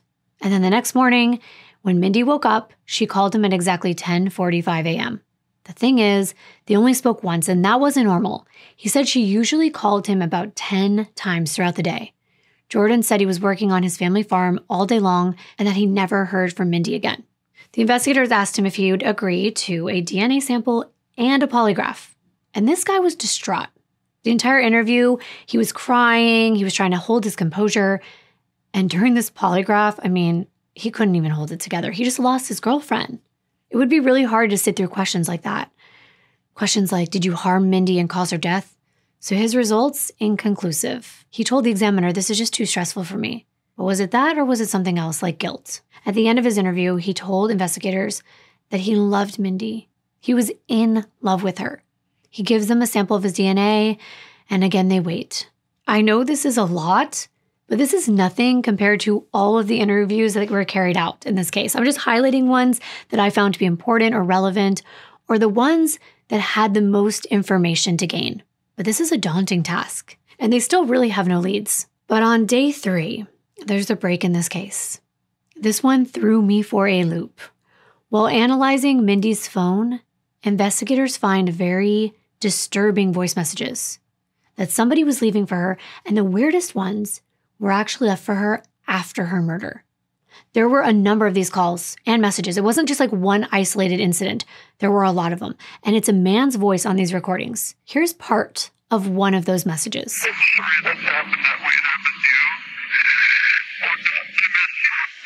He says, you know my number, sweetie. I miss you. I love you. You're my inspiration. Please help me. Please help me, Mindy. And he was crying at this point in the message. He goes on to say, I can't continue without you. Please help me in some way, help me. This was too strange for investigators to ignore. Who was this man? So they traced the call to a guy named Rodney Kuznia. Well, the last name was familiar to investigators because Mindy's family and friends mentioned that one of Mindy's ex-boyfriends was Kyle Kuznia, the one that she met when she was a freshman. Remember him? He was homecoming king. He broke her heart 2 years ago. They had been in a serious relationship and Kyle wanted to break up. But wait. Get this, because this was crazy. Rodney is Mindy's ex-boyfriend Kyle's father. That was the man's voice that you just heard. That's Kyle's dad. He was exchanging a ton of calls with Mindy, and it was mutual. They were both calling one another quite a bit. So investigators are stunned. It seems very odd that an ex's dad would be in contact with Mindy in this manner, saying the things that he did. It didn't add up to them. Rodney becomes their prime suspect at this point. It's not uncommon in so many cases that a murderer will call the victim after they commit the murder to make it look like, oh, they were unaware that the victim is deceased. It's a way for them to build an alibi. Jodi Arias, anyone? She was the queen for postmortem phone voice messages. Remember that? Mindy, this is Rod. I know what happened to you. I've heard your voice. Can't think it. I love you, kid. Oh, God, I miss you. He says, Mindy, it's Rod. I know what happened to you. I just love hearing your voice. And again, he's crying. And then he says, I can't take it. I love you, kid. God picked a beautiful flower. I'm sorry this happened the way it happened to you. Wow. Just wow. He seemed completely infatuated with her. And it was obvious to the detectives that this man wanted more than a friendship. He wanted something romantic. First, they want to bring in his son, Kyle. They want to start there because that's where this connection was made. Mindy and Rodney knew each other from Mindy dating Kyle. So they needed to bring Kyle in anyway because he's another person of interest on their list at the time. Mindy's friends had told them she still had feelings for Kyle, but Kyle was the one that wanted to end everything. And Kyle was actually planning on marrying somebody else now. So that relationship was completely over in Kyle's mind. And unlike his father, Kyle did not keep in contact with Mindy after their breakup. The relationship lasted about 2.5 years and they'd been broken up for a while now, so would he have a reason to be involved? They didn't know. But they had to rule him out just like everyone else. Kyle explained what we already know about how they met and everything in the relationship. However, he did mention the relationship was rocky, which was one thing that they were quite surprised about considering all the good things that they heard from everyone else. He described the relationship as really tough on him. It was hard. They were always arguing. And it got worse after Kyle graduated. He moved an hour away, like I had said, and Mindy was paranoid. She thought that Kyle was going to find another girl, even though he kept reassuring her, I'm not, I'm with you, that's not going to happen. But after a while, The long distance just wasn't working for them. Ever since the breakup, he hasn't been in contact with her. However, about 7 months ago, Mindy showed up at his apartment unannounced. And Kyle admitted he wasn't happy about it. He was dating someone else by then, and he didn't have anything to say to Mindy.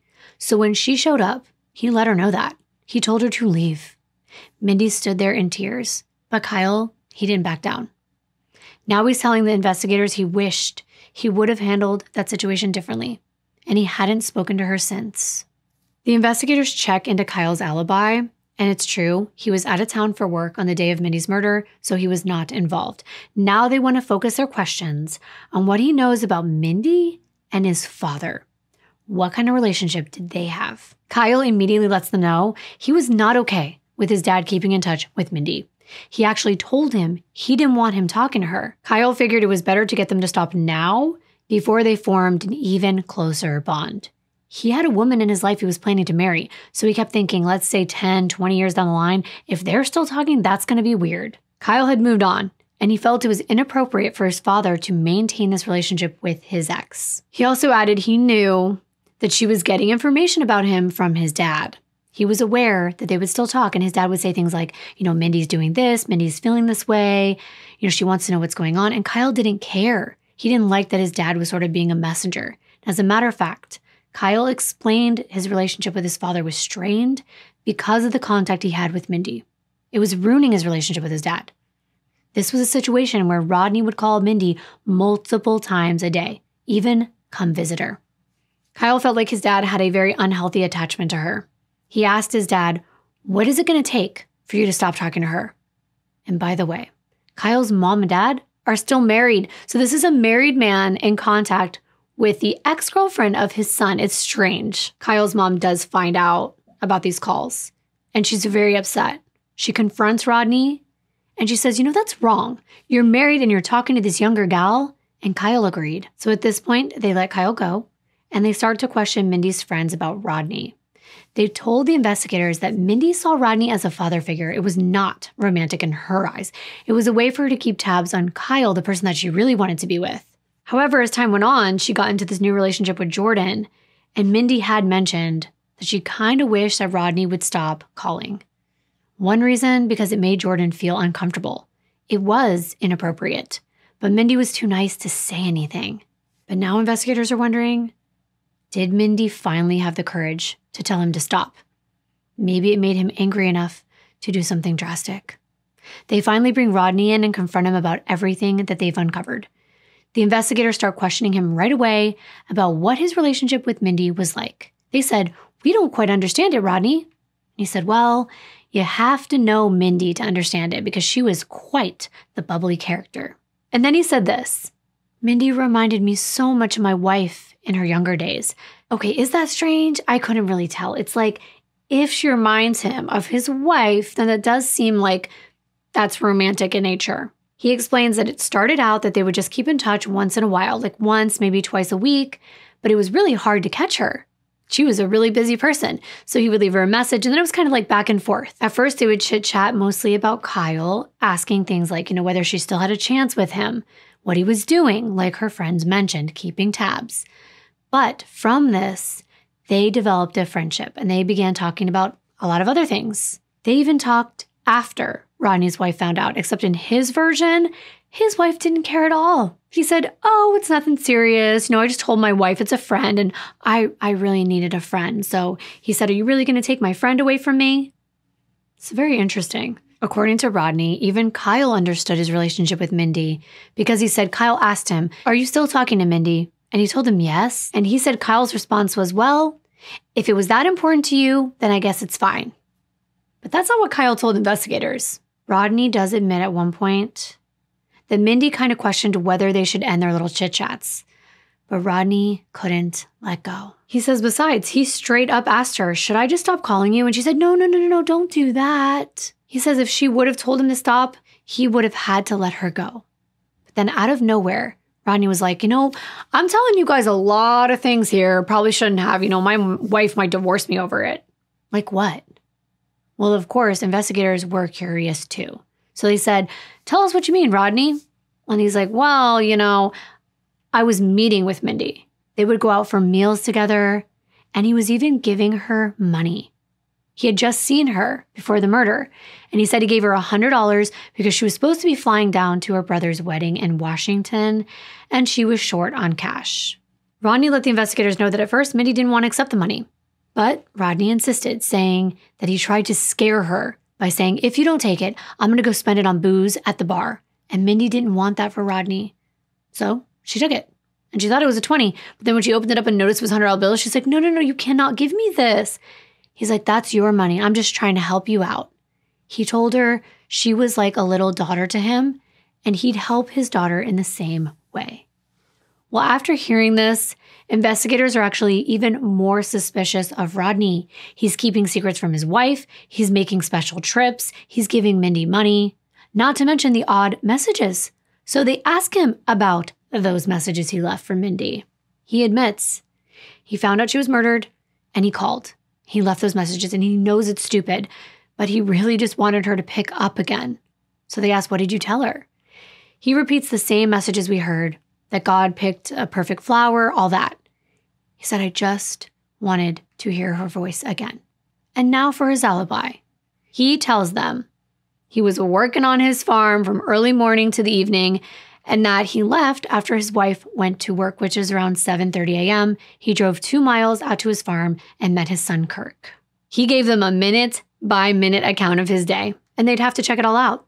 He also agreed to a DNA sample, and they let him go for now. Yes, the messages were strange, but when I heard them, I did start to think they kind of sounded like someone that was grieving, who wanted to hear her voice. And she did have one of those voice recordings where it actually said, hey, it's Mindy. It wasn't a pre-recorded bot with saying like, leave a message for blah, blah, blah, blah. So maybe it is strange, but not as strange as we thought. I wasn't sure. It was definitely odd to have an ex-boyfriend's dad keeping in touch. That's for sure. But did he kill her? Well, he's a person of interest for sure. Until they checked his alibi and realized he was 200 miles away eating with his family at the time that Mindy was murdered. The community is on edge. Women are afraid in their own homes. No one wants to go out. They're afraid someone will follow them back to their place, and it'll be a repeat of what happened to Mindy. It's really frightening. And it made me think about something. Men. Do men feel the same fear in these instances? And I don't mean to be offensive, and I hope no one would take it that way. But I wonder about this because I can tell the differences between men and women, at least the ones in my life. I've had boyfriends in the past who never locked their doors, and it would shock me. But I also have a father that was in prison when I was growing up, so he would tell me stories. And once I was old enough to understand everything, he would warn me about my safety. So I did have a different perspective. Still, do men fear the same things women do? I think not, because women are killed for their bodies all the time by men. So I could be wrong, but anecdotally, I've seen a difference between the way a man and a woman reacts to these sort of crimes. It's sad. So many women in the small community were fearful. They thought they would be next, especially Mindy's friends. They no longer felt safe in their community. Ashley said she couldn't even take a shower or be alone or do the simplest tasks anymore because she thought that someone would be waiting for her right behind that shower curtain. Not just Mindy's friends were afraid, residents of the apartment were afraid.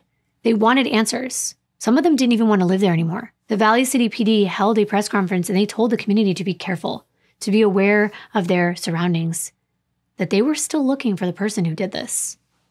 The last homicide in that city was in 2003. It was a triple homicide of Sharon Hatcher, she was 42 years old, her 16-year-old daughter April, and her 21-year-old friend Michael Barnett. All three of them were shot to death, and another man in the neighborhood was shot, but he survived the ordeal. The person responsible was Daniel Jansen.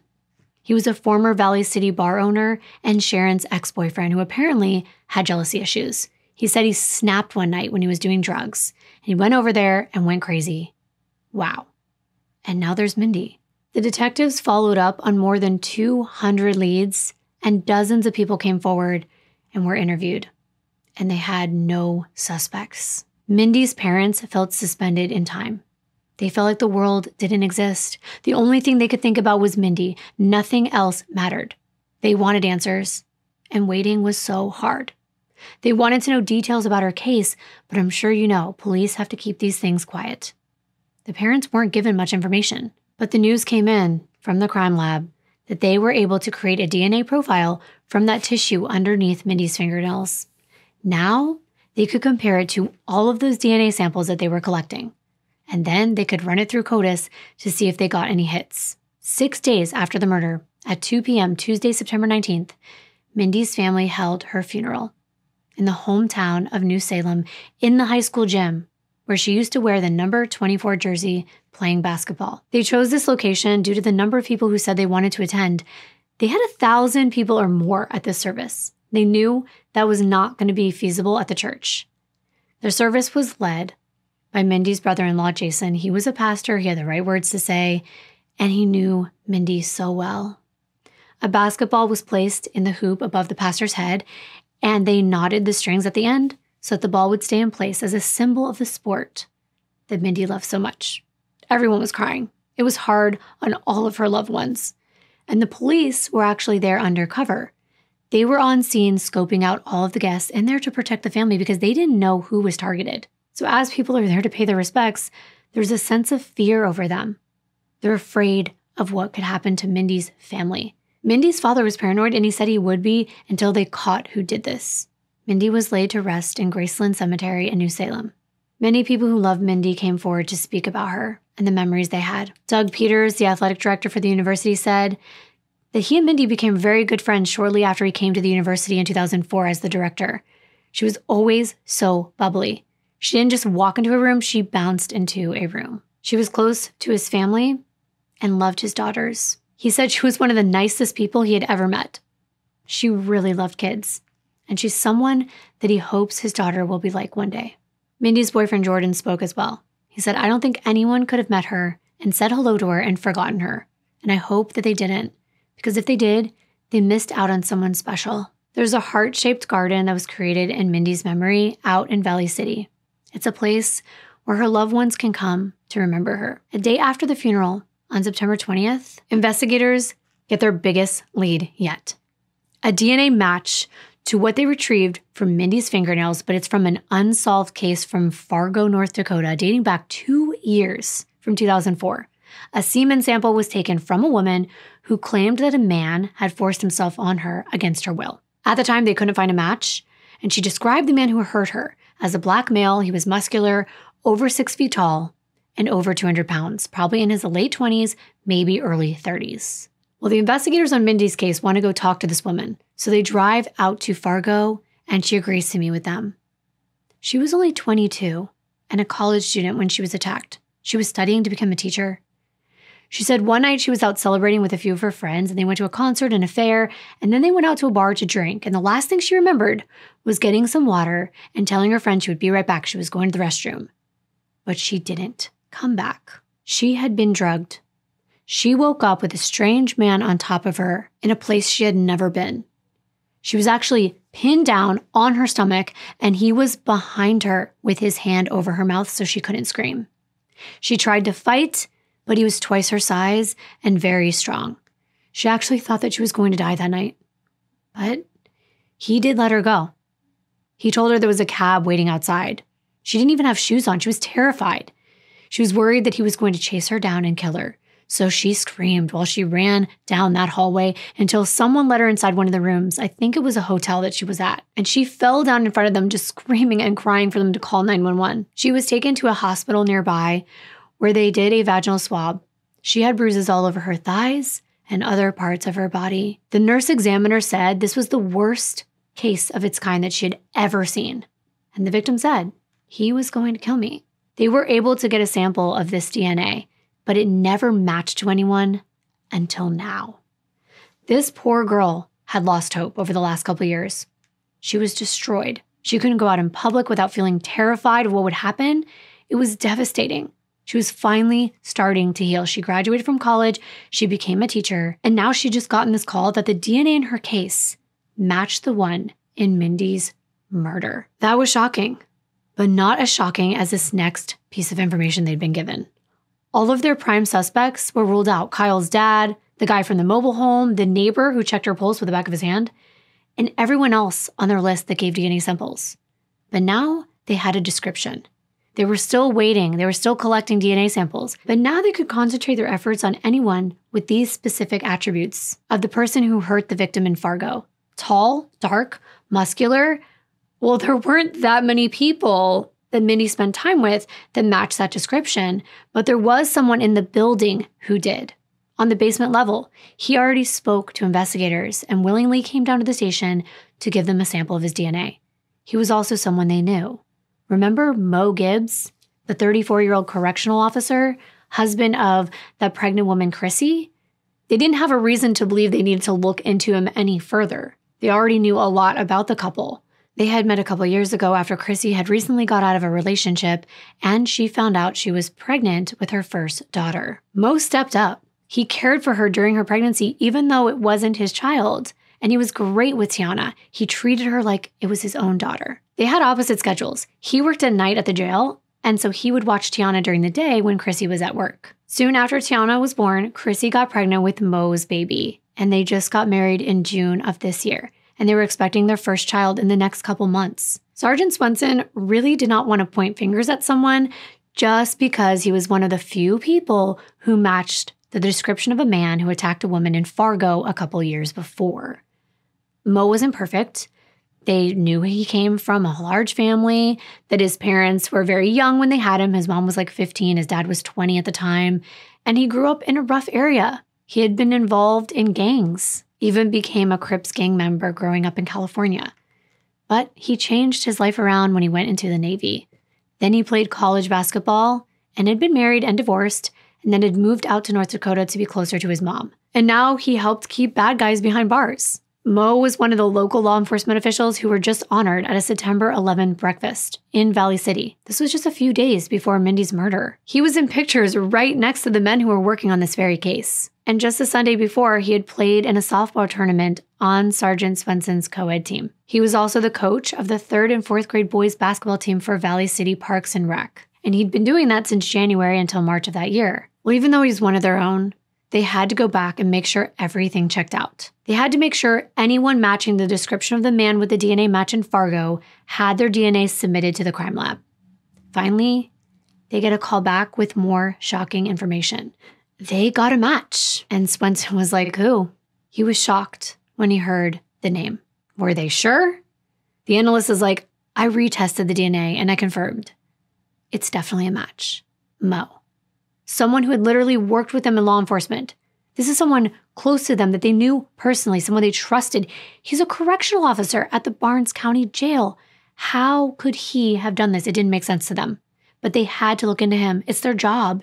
Even if they had doubts that he had done this, he had willingly come in just a few days ago, like all the other residents, to provide a sample of his DNA. And now his DNA was matched to a case in Fargo with the 22-year-old college student and now this. So they come up with a plan because they don't want to tip him off. They said, hey, Mo, we're just following up. We have a few more questions. We're just asking a couple residents to swing by for a few minutes.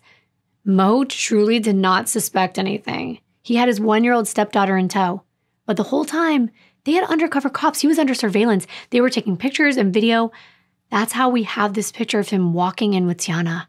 They escort him into an interview room, and he's with Tiana. The 15-month-old was just clinging to him. It was so cute. It was definitely an emotional moment for the officers. And they did have to take Tiana and put her in another room. And then they began the interview. They were hoping it wasn't Mo. And I know what you're thinking. They have the DNA. It has to be him. But wait. Just wait. Because I'm telling you, this is a very interesting case. This is why I wanted to do it. I'm not a scientist. If you are, I definitely urge you to leave a comment so we can better understand this. But when they scraped and clipped Mindy's fingernails, they were able to get only 41.2 nanograms of DNA. And not all of that belonged to Mo. I don't want to get into all of this right now. But DNA is considered to be more reliable than any other kind of crime scene evidence. This is exactly why DNA samples of suspects are collected by law enforcement officers, even from people who are the least bit connected. DNA is so much more reliable than any other evidence. Also, it can be collected and then it can be stored, so it can be compared to future or past crimes. However, if you've been watching CSI on Trial, I talked about it a couple weeks ago when I did a sponsorship with CuriosityStream, This is not sponsored, this part of my video, not at all, but I will leave my coupon code below in case you want to sign up because I am obsessed with this new show. It literally calls out all the flaws in crime scene investigations, and I've been stunned by what I'm learning. But I'll save all that until we hear what Mo has to say. So let's get into it. Officers want to lock down Mo's whereabouts between 12:30 and 1 p.m., that small window. Where was he? First, they asked him the obvious. Do you know Mindy? He said, yeah, I'm familiar with her. I know she's a resident. Saw her come and go. And then he says on the day of the murder, he left the apartment around 11:30 a.m. He went to lunch with Tiana and Chrissy. He thinks they finished around 12:35. He drops her off nearby at work. He goes back to his apartment with Tiana. It's apartment 1 on the basement floor. He thinks he probably got home around 12:45. That's the exact time frame that they think Mindy was killed. He said he didn't notice anything out of the ordinary. He was busy packing up moving boxes, but he did mention the smell of disinfectant. He said that at the time, he thought it was probably the manager of the building cleaning an apartment upstairs. He was only there for maybe 10 minutes because he was packing up a truck full of their moving boxes and taking them to his in-laws. He said he made one of those trips and he thinks he was there for about an hour. Then they ask him, when do you think you last saw Mindy? And he answered it was probably like a week before her murder. They asked him, have you ever been inside her apartment? And he says, well, one day I saw her coming home and she was holding her pants, a laundry basket, and a book bag. So I asked her if she needed a hand and she said, sure. So I helped her take it up to her apartment, but that was it. That's the only time he'd ever been to her apartment. Wow. The detectives are stunned. He just described the crime scene, a scene that they had never released any information about. No one else knew what was behind the door to apartment 9. But somehow Mo, someone that said that he didn't really know Mindy, didn't have any connections to her, now he says he had been inside her apartment before, and he just recreated the exact scenario that they believe happened on the day she was murdered. That's exactly what happened in their minds and mine after looking through those crime scene photos. That's why I showed you and described them to you. Her whole apartment is tidy, except for those clothes scattered around. Clean clothes. They had a communal laundry room downstairs, and this was an opportunity to catch Mindy in a vulnerable position. Her hands were full. She's unable to fight. Ambushed and pushed inside, but why?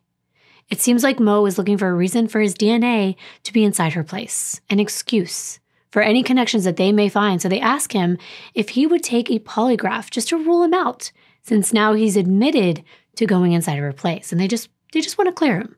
At least that's what they said. Even though polygraphs cannot be admitted in courts, they can sometimes scare someone into telling the truth. So they press him further during the polygraph, asking, did you injure Mindy and cause her death? To which he replied no. And of course, they asked him a number of other questions. And of course, following the tactic, the examiner lets him know that there were signs that he had been deceptive. And now they wait to see if he breaks. The examiner's like, it seems to indicate there's something bothering you about this situation, so let's try to resolve it. To which Mo says he doesn't know anything about it because he wasn't there. Now, the detective uses his biggest piece of evidence to see what Mo's going to say. He said, what do you know about DNA? And Mo says nothing. The detective says, what if I told you that your DNA was found on Mindy's body? And Mo kind of scoffs. He says, well, I would tell you that's not true because I wasn't there.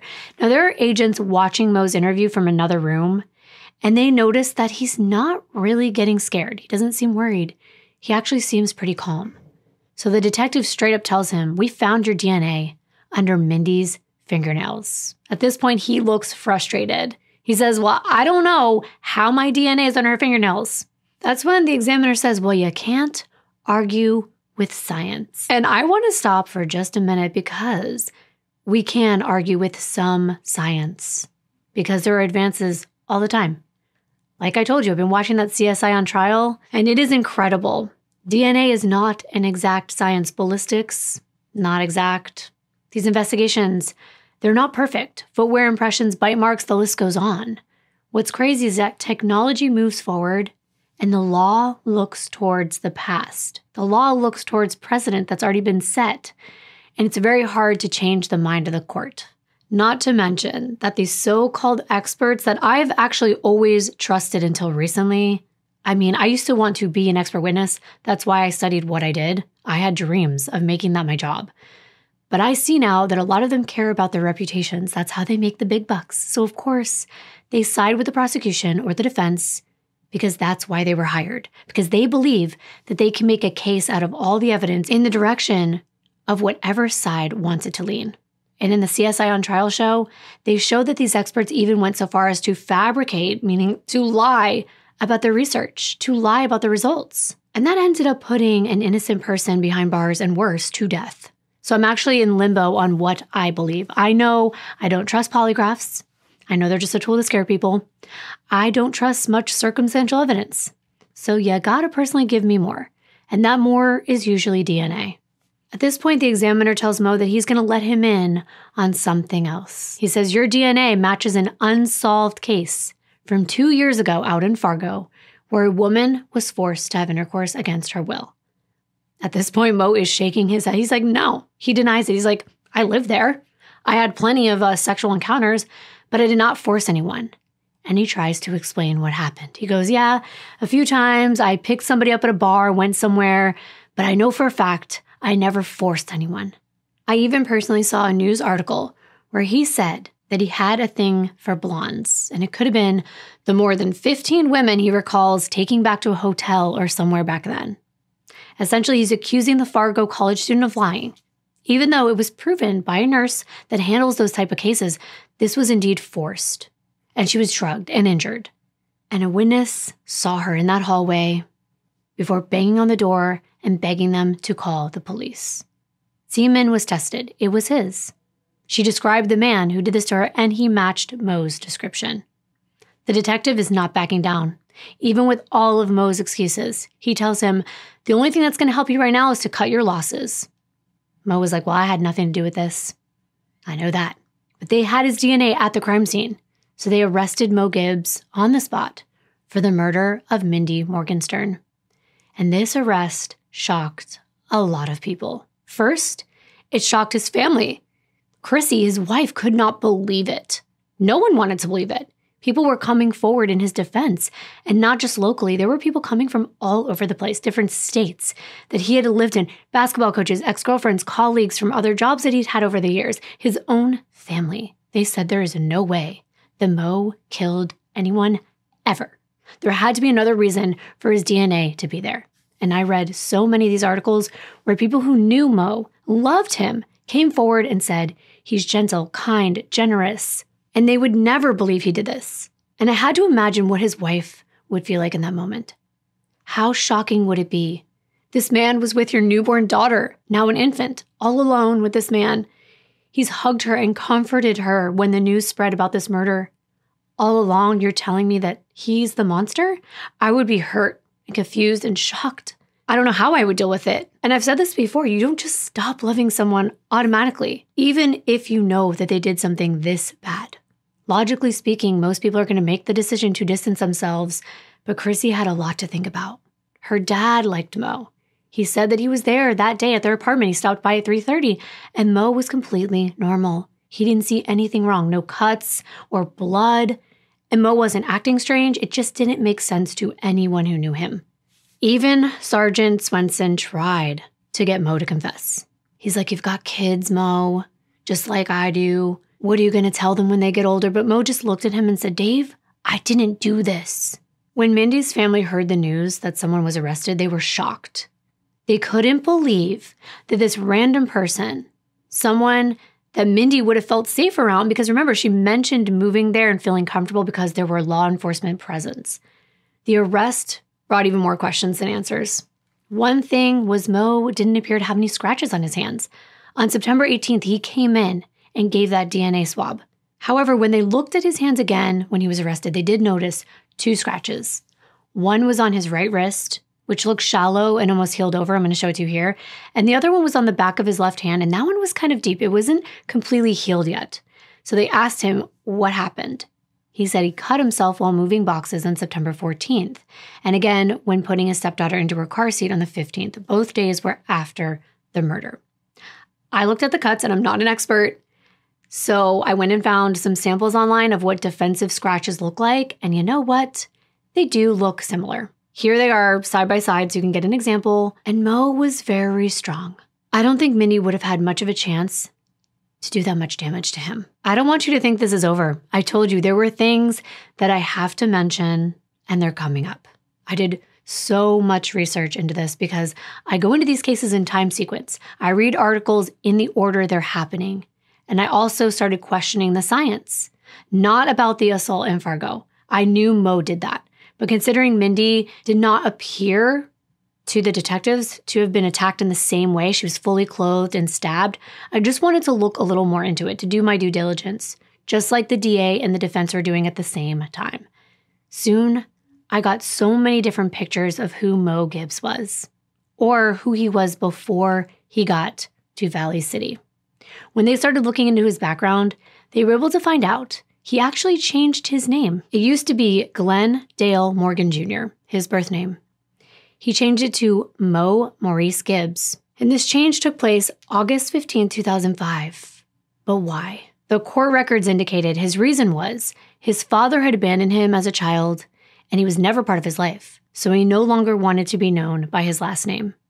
This new name had an origin story too, one that set a pattern in motion in my research. Girls, his weakness, women, sex, blondes, as he put it, seemed to be his Achilles heel. Where it stemmed, I can't be sure. But as he said, his father abandoned him as a child. His father, a child himself at only 20 when he was born, and his mom, Diane Gravely, only 15. Maybe it was mommy issues, but Mo seemed to cling on to women. The thing that he appeared to like the most was the honeymoon phase, as people like to call it, the beginning of a relationship, the excitement, the newness, being the Prince Charming and coming to women's rescue, sweeping them off their feet. Many of them had very positive things to say about Mo. But as soon as he would show up in their lives, he would leave, sometimes without warning, many times leaving pregnant girlfriends, fiancés, and even wives behind. Never hearing from him again for the most part. And this intrigued me. Ladies' man is an understatement. I couldn't wait to get to this part. I was in my kitchen last night telling my boyfriend all the details, and I felt like you were my best friends that I was waiting to spill all of the juicy tidbits to. So Mo was born Glenn Morgan, as I said, his legal name, and he was born August 10th, 1972 in Atwater, California. He was raised by his maternal grandmother, and then he got into gang life as a teenager. He was getting into a lot of trouble, and he was given the choice to either go to jail, go to boot camp, or go into the military, and he decided to straighten his life out and go into the Navy in 1990 when he was 18 years old. In 1991, he got married. The woman's name was Tasha McGraw. She was also serving in the Navy with him. However, while he was married and living on the naval base in Washington, he would frequently go out to nightclubs in Seattle, and that's where he met Cheryl Go. She was visiting one night from British Columbia across the border, and she had no idea that Mo was married. He acted like a perfect gentleman, and they hit it off and they started dating. Now here's where the pattern emerges. Mo told Cheryl he wanted a family, he wanted a wife and children. He was acting as though he's completely single, and he didn't have those things yet. And after a few months of dating Cheryl, she called his house, and a woman answered. She told Cheryl that she was his wife. So Cheryl, pretty bummed out at this point, not knowing that she had just been duped, she decides not to be in an intimate relationship with Mo anymore. And then he seemed to vanish.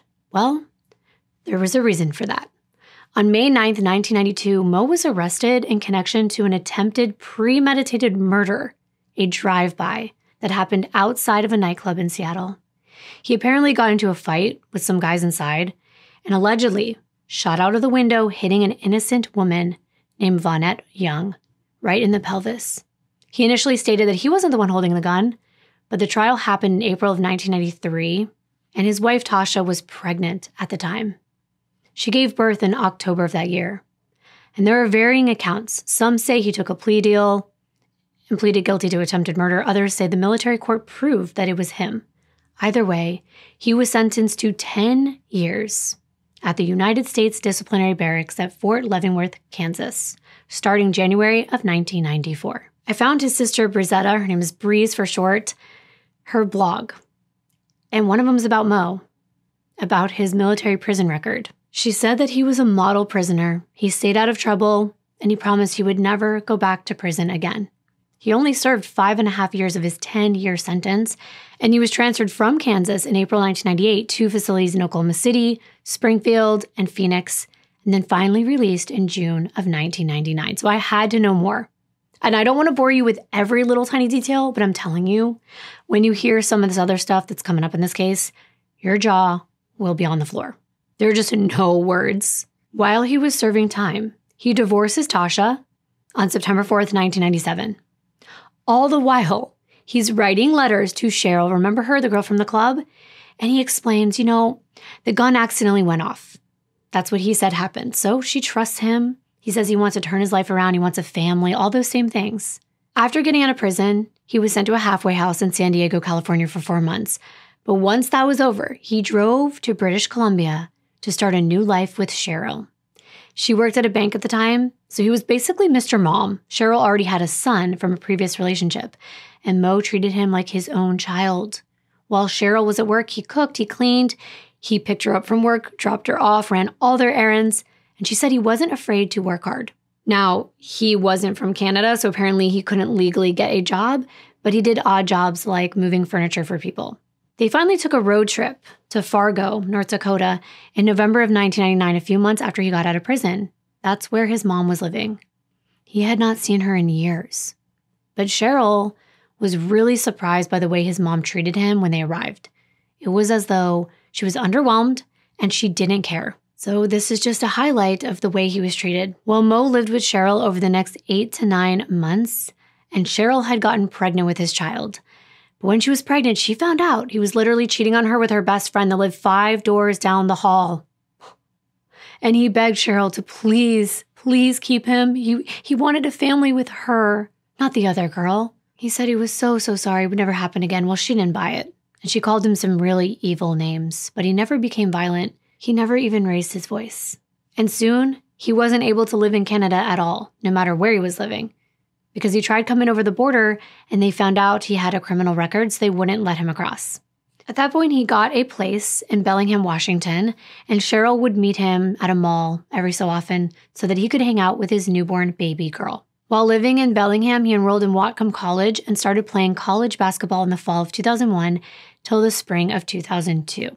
And he was also studying medical assisting. Then he got into professional boxing. This man really was a jack of all trades and a master at maybe one, which was lying to women. He came into the Bellingham Athletic Club and he wanted to join the White Cobra boxing team. The coach at the time, James Ferguson, he had trained thousands of boxers and made them into champions.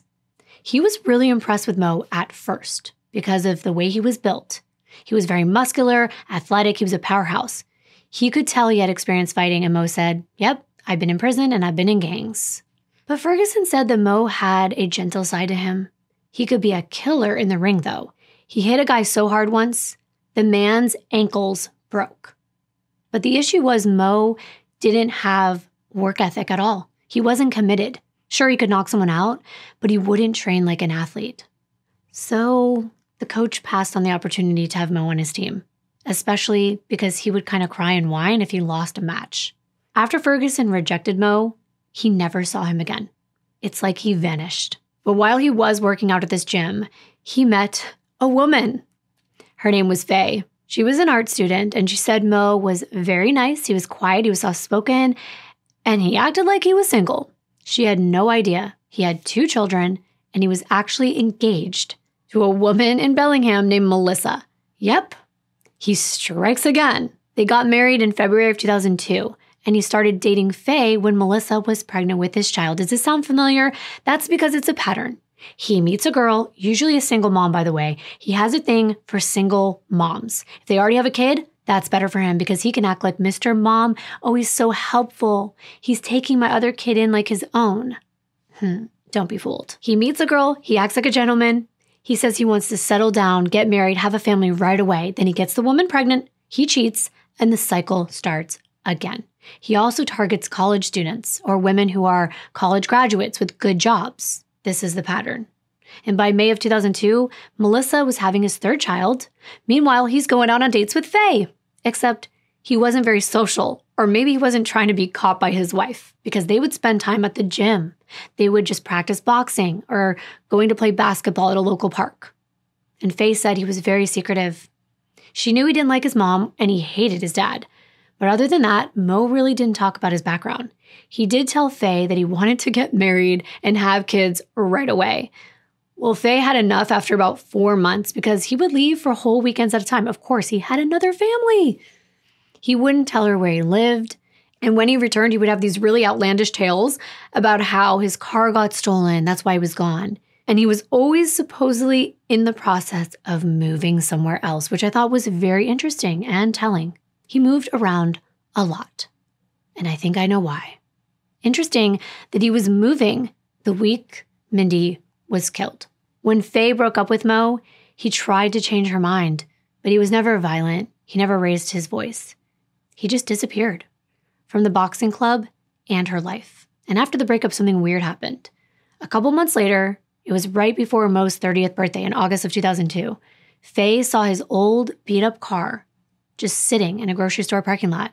At first, the car was parked there, but over time, she realized he left it there on purpose. But guess what? Faye finds out she's pregnant with his child. She has no idea where this man went. She gives birth March 20th, 2003, a mere 10 days after another one of his girlfriends from the same area gave birth as well on March 10th. These two women were pregnant at the same time, and they didn't know it. I would be mortified. They could have had the same doctor. And he's still married to Melissa. Y'all, I'm telling you, I've never even heard a story like this before. Fall 2002 to spring 2003, he was still playing basketball, going to college, and working at Fast Cap Shipping Center. His basketball coach at the time said that he was definitely an older player on the team. He never had a car. He always had to get a ride. But he did maintain the 2.0 average he needed in order to play. He didn't know much about Mo, but he did know that he carried around a military ID and he was really popular on campus. But as soon as the season ended, bam, he disappeared. And he'd never had a player do that before, just leave and not tell anyone where they were going. Faye ended up finally going to that grocery store and telling the staff, listen, that car out there, it ain't going anywhere. He abandoned it. But she also did something else. She went so far as to befriend a girl from the college that he was attending, someone that used to hang out with him, someone that knew where he was living back then. She took Faye to where she had hung out with Mo. It was a one-room, dirty little hole-in-the-wall apartment on the border of Canada, 16 miles away. Faye found the landlord and asked what happened. They told her that Mo just vanished, leaving everything behind, clothing, shoes. Everything was like he was still living there, but he was gone. We know Mo was in Texas August of 2003 because he was boxing there on a professional level. He actually obtained a professional boxing license. According to the Texas Boxing Association, he was a professional licensed cruiserweight boxer weighing in at 197 pounds from August 2003 to August 2004. Again, studying medical assisting at Hallmark Institute of Technology. August 25th was his debut fight at the Civic Center in Humble, Texas. Mo put down his hometown as San Antonio. And his promoter at the time was this guy, Reginald McGowan. He knew Mo as a really nice guy. He would see him with his pretty brunette that he referred to as his wife. But we know his real wife, Melissa, was back in Washington at the time. He went on to fight in 5 different states, Arizona, South Dakota, Rhode Island, Minnesota, and he lost every one of those fights. He was basically just trying to get a paycheck. That seemed to be all he cared about. Mo never met his son that he had with Faye. However, he did find out that she was pregnant and found out she had a baby. And every year on Mother's Day, he would call her or text her and say, Happy Mother's Day. And that was it. He moved to North Dakota in June of 2004, where he enrolled at Mayville State University in the spring, studying physical education, the same major as Mindy, but a different college. Faye said that he moved there because Mo's mom wanted all her kids nearby.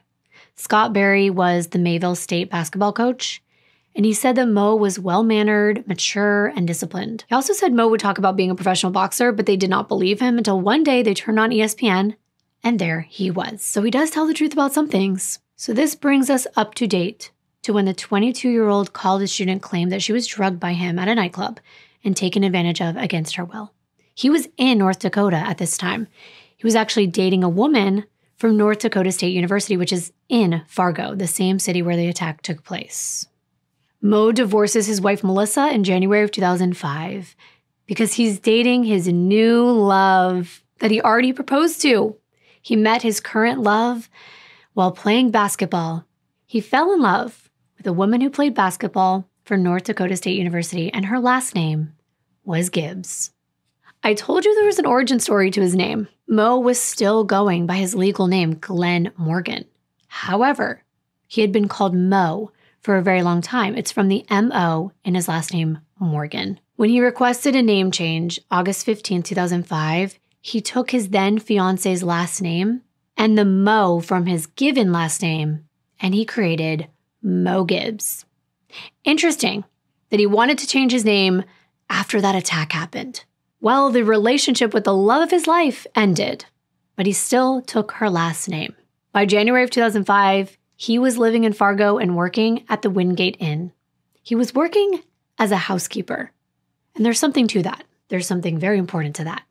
That gave him access to rooms. If you have the key to a room, you can go in and go out anytime you want. Connect the dots. At this time is when he met Chrissy Judd, who was a student at Valley City State University. Her dad, George, was the athletic director. At the time, she was just getting out of a relationship and realized she was pregnant, and she was about to graduate from college. Mo was there for her, even though it wasn't his baby. But he could only visit on the weekends because he had a job in Fargo. Chrissy had been working at the Wagon Wheel Inn in Valley City for a very long time, and she knew her manager, Christy, very well. So she tells her, hey, Mo needs a job. I want him to be able to move closer. So with Chrissy's help, he lands a job at this other hotel. After that, he was able to move in with Chrissy and out of Fargo. Convenient. There's that usual pattern. By January of 2006, he's coaching the 3rd and 4th grade boys basketball team for Valley City Parks and Recreation. His manager, Christy's son, was on the team that he coached. She thought he was an awesome coach.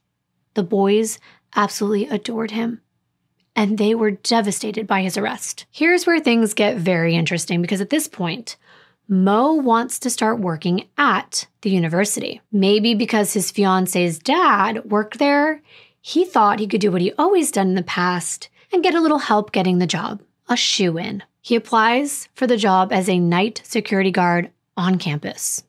It requires a background check, and the school believes when they're submitting someone for a background check, it's going to be a nationwide criminal background check, right? That's what you'd think, especially for a job where you're in a position of authority. But it turns out the sheriff's office, for whatever reason, only conducted a local background check on Mo. They only searched city records. That's pretty dumb. They could see if they actually looked that he just moved there. The point of a background check is to do just that, to check their background, where they've been before, and that wasn't done. The school said they usually don't do a lot of background checks. They only request a small number of them for potential employees that would have broad access to buildings on campus. Mo gets hired at the school. This easily could have been where he first saw Mindy. Or maybe it was when she moved into his apartment building. Somehow, their path crossed. And it wouldn't have been that hard. This is a small town. Mindy had a big personality.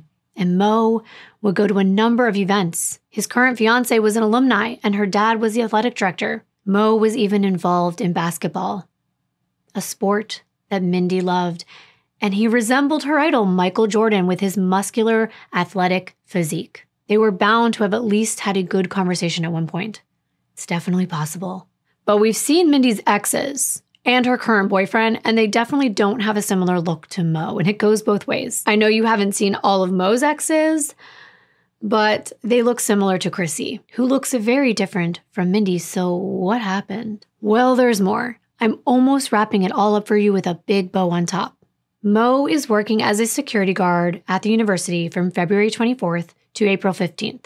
He's always had a thing for college students, so maybe it was his way to get close to them. But now, for whatever reason, he decides to apply for a job at the county jail.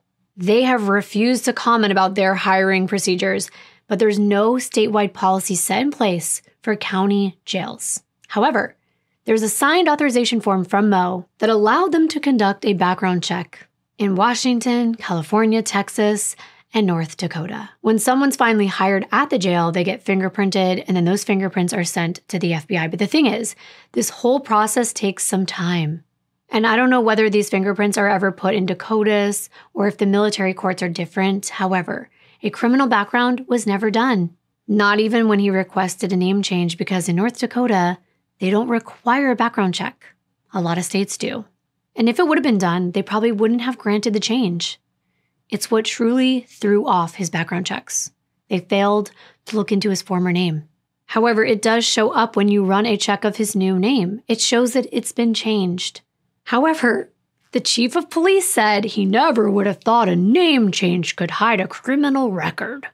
Sounds like someone dropped the ball. From all the articles I read, everyone was blaming someone else. I think they just gave Mo too much credit. He seemed like a nice guy. I get it. But look at Ted Bundy. Looks aren't everything. Mo begins working at the jail on May 17, 2006. This is merely months before Mindy's murder. Still, everyone who knew him during this time says he was a wonderful dad to his stepdaughter Tiana, a good fiance to Chrissy, and an awesome coach. All positives. Did he have them all fooled?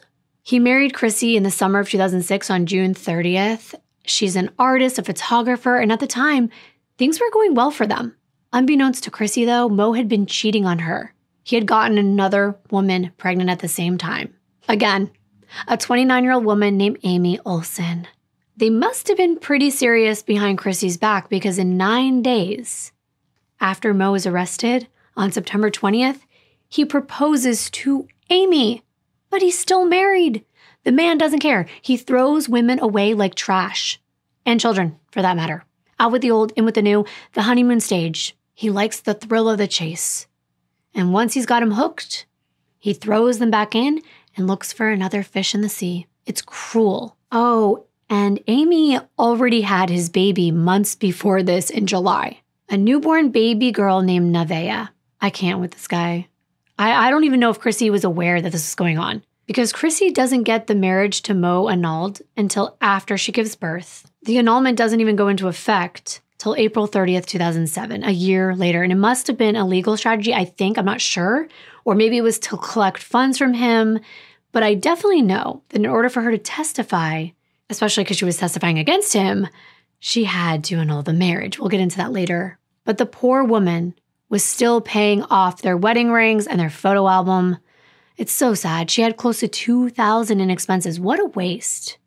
A complete waste in so many ways. But I do know this. Amy Olsen couldn't wait to be Amy Gibbs. She was standing by her man no matter what. And I need that meme cued right here, because there's more. This is your man. Yes. Look at the screen. That's mine.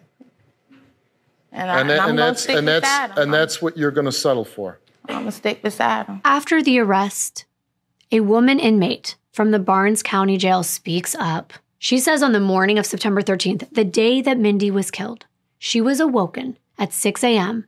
to Correctional Officer Mo Gibbs violating her with his hand while she was sleeping. And conveniently, the cameras weren't pointing in that direction, or they weren't recording that day. But this is very telling. The prosecutor now believes there is a clear motive here for Mindy's murder. Mo's sexual frustration, because he wasn't able to finish what he started that morning. She began to cause a little bit of a scene, so he stopped. She wasn't the only one.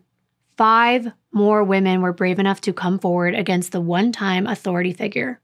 And they told their stories of what he had done to them, usually while they slept on his overnight shifts. October 26, 2006, Mo pleads not guilty to the murder charges against him. And that same day, he was charged separately with 6 counts of gross sexual misconduct at different levels, because the acts were all different.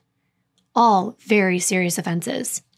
By November, he pleaded not guilty to the Fargo case involving the 22-year-old victim that his DNA was linked to. In the spring of that next year, 2007, changes are legally made to the criminal background check requirements of correctional officers and other professionals in North Dakota because of Mo's case. He has a court date in March, and guess who's there? Amy Olsen with their infant daughter, making an appearance. She said she already considered the couple married in her mind, but they have to wait until after the trial to make it official, because where Mo is being held, they don't allow inmates to marry while they're waiting for trial. This woman said that the delay was frustrating, but that it feels more like a technicality because our hearts are married. She said it doesn't take paperwork to confirm someone's feelings for you. Meanwhile, jury selection is happening in this case. This man's being charged with felony murder, which he faces up to life in prison without parole. And she's talking about how she's already introducing herself as Amy Gibbs and legally changing her name. She even had Gibbs tattooed on the back of her neck and a ring with Mo's initials tattooed on her finger. She said, "You don't just do that for somebody on a whim. Ma'am, that's the last name of a university student that this man fell in love with when he was married to another woman. That isn't even his real legal last name." My God, I can't. I don't even know what to think right now. Mindy's mom, she desperately wanted Mo Gibbs to apologize for taking Mindy's life. So she wrote him a letter and she never expected to get anything back. But Mo responded. He denied murdering Mindy. He refused to take responsibility for his actions. Mo told Eunice in his letter that he worked his entire life to prove that he was a good person and wouldn't have killed Mindy. Mindy's mom was hoping that Mo would finally take responsibility for his actions and show some remorse, but instead, he chose to deny any wrongdoing. The denials only added to their pain and their anger. He was unwilling to accept the consequences of his actions. Mo's attorneys get a venue change because of how much publicity this case got in the small town of Valley City. So they move it to Minot, North Dakota, which is over 3 hours away. His exes were shocked by his arrest. Cheryl said, yeah, he was manipulative, but he was never violent. And Faye said she was really hoping that this case against Mo was a mistake because he's a really good person. He just had a very bad childhood. And it turned out this wasn't the first time that people came to Mo's defense. Remember 1993? Well, the U.S. Navy prosecutor argued in his sentencing recommendation that Mo was dangerous. He was a man who needed to be put away from society for a long time. But all of Mo's friends and family disagreed. They said he was set up and that he just wouldn't rat out a friend. There were 24 letters written asking the court to grant Mo clemency. His mom wrote that she understood that her son might not always make the right decisions. She did not condone what he might have done, but giving him 10 years would not be justice. The letters were all about how good he was and respectful and loving. Even his wife at the time, Tasha, wrote a letter saying he was a devoted husband if she only knew. A military judicial official denied the requests for clemency, and Mo served his time. So now what? Was this case all a big mistake? Mo's defense attorneys think so. He argued that the authorities rushed to judgment in Mindy's case because Mo's DNA was found in the Fargo case. He said that the amount of DNA collected at Mindy's scene was very insignificant, and there's doubts that exist about how it got there and how long it had been there. Was it though? Because the prosecution said it was a significant amount, 41.2 nanograms, 75 of which, 30.8 nanograms, belonged to Mo, meaning the major profile is Mo's and the other belonged to Mindy herself. Plus, there was evidence that DNA belonging to Mo's was found on Mindy's bloody shirt as well. Interestingly, here's what he was able to dig up as far as other evidence, or the lack thereof. There were no usable fingerprints found on the knives, but DNA from 2 different males were found on those knives and inside a pair of gloves at the apartment, and they didn't match Mo. Hair samples were collected, even from Mindy's left hand, the same one where they found the tissue underneath her nails, and the hairs were never able to be linked to anyone. Not Mo's hairs either. No evidence was found in Mo's car or his apartment linking him to Mindy.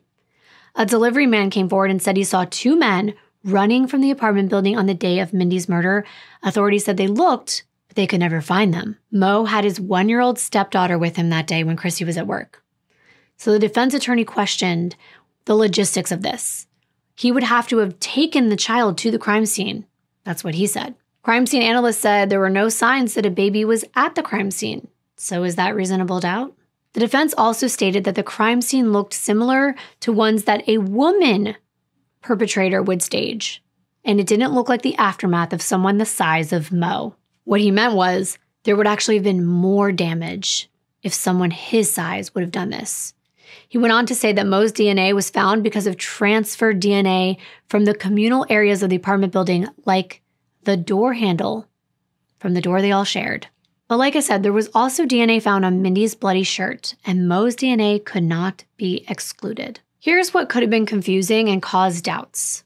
The crime scene analyst, Hope Olson, same name as Mo's new fiance, but no relation, she did agree that the small amount of Mo's DNA could be touch DNA, but it was extremely unlikely. But she said it could not be secondary transfer, meaning it couldn't come from a door, but instead it had to come from somebody in contact with Mindy. The trial began on June 19, 2007. The prosecution brought forth all the evidence that I've already mentioned, plus more. They added that Mo was an avid texter. He was texting and emailing all day constantly on his phone, even when he was at work. When they pulled up his records, there was never a period of time where he went over an hour or hours without texting, calling, emailing, or doing something on his phone.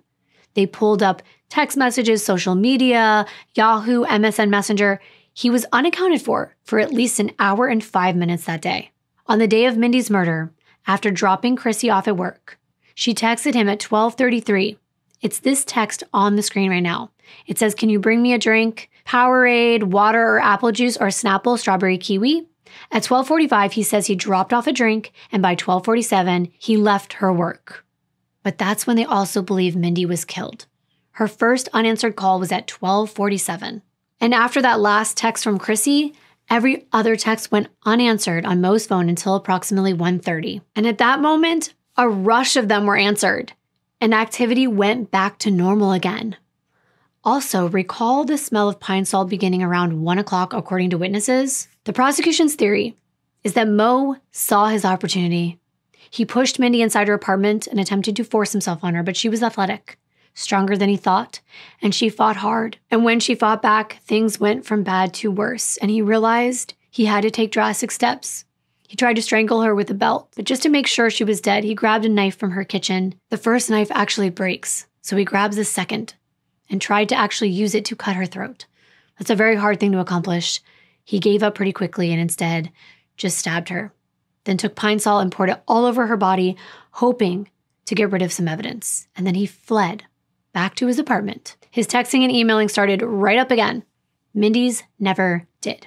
Considering he lived inside the apartment building, no one would have seen anyone running in or out. The prosecutor held up Mindy's bloody shirt, and it was way worse than I thought. It all made sense to me. This man was guilty, but the jury didn't get to hear everything. They didn't get to hear about the motive. Nope. They didn't get to hear about his past. Not at all. They were limited to what was at the crime scene and what witnesses said. And you know how many people had good things to say about Mo. His past, about the shooting, the conduct at the jail, even what he did in Fargo. None of that got in. The prosecution tried to get it in, at least maybe just what occurred on the morning of Mindy's murder at the jail, but that was denied too. Too prejudicial, the court said. The defense had argued to the judge that there were no signs of anything sexual at Mindy's crime scene. Ultimately, the jury wasn't convinced. The evidence pointed both ways, that he could or that he could not have done it. There was reasonable doubt, and they were deadlocked after 4 days. 6-6, a hung jury.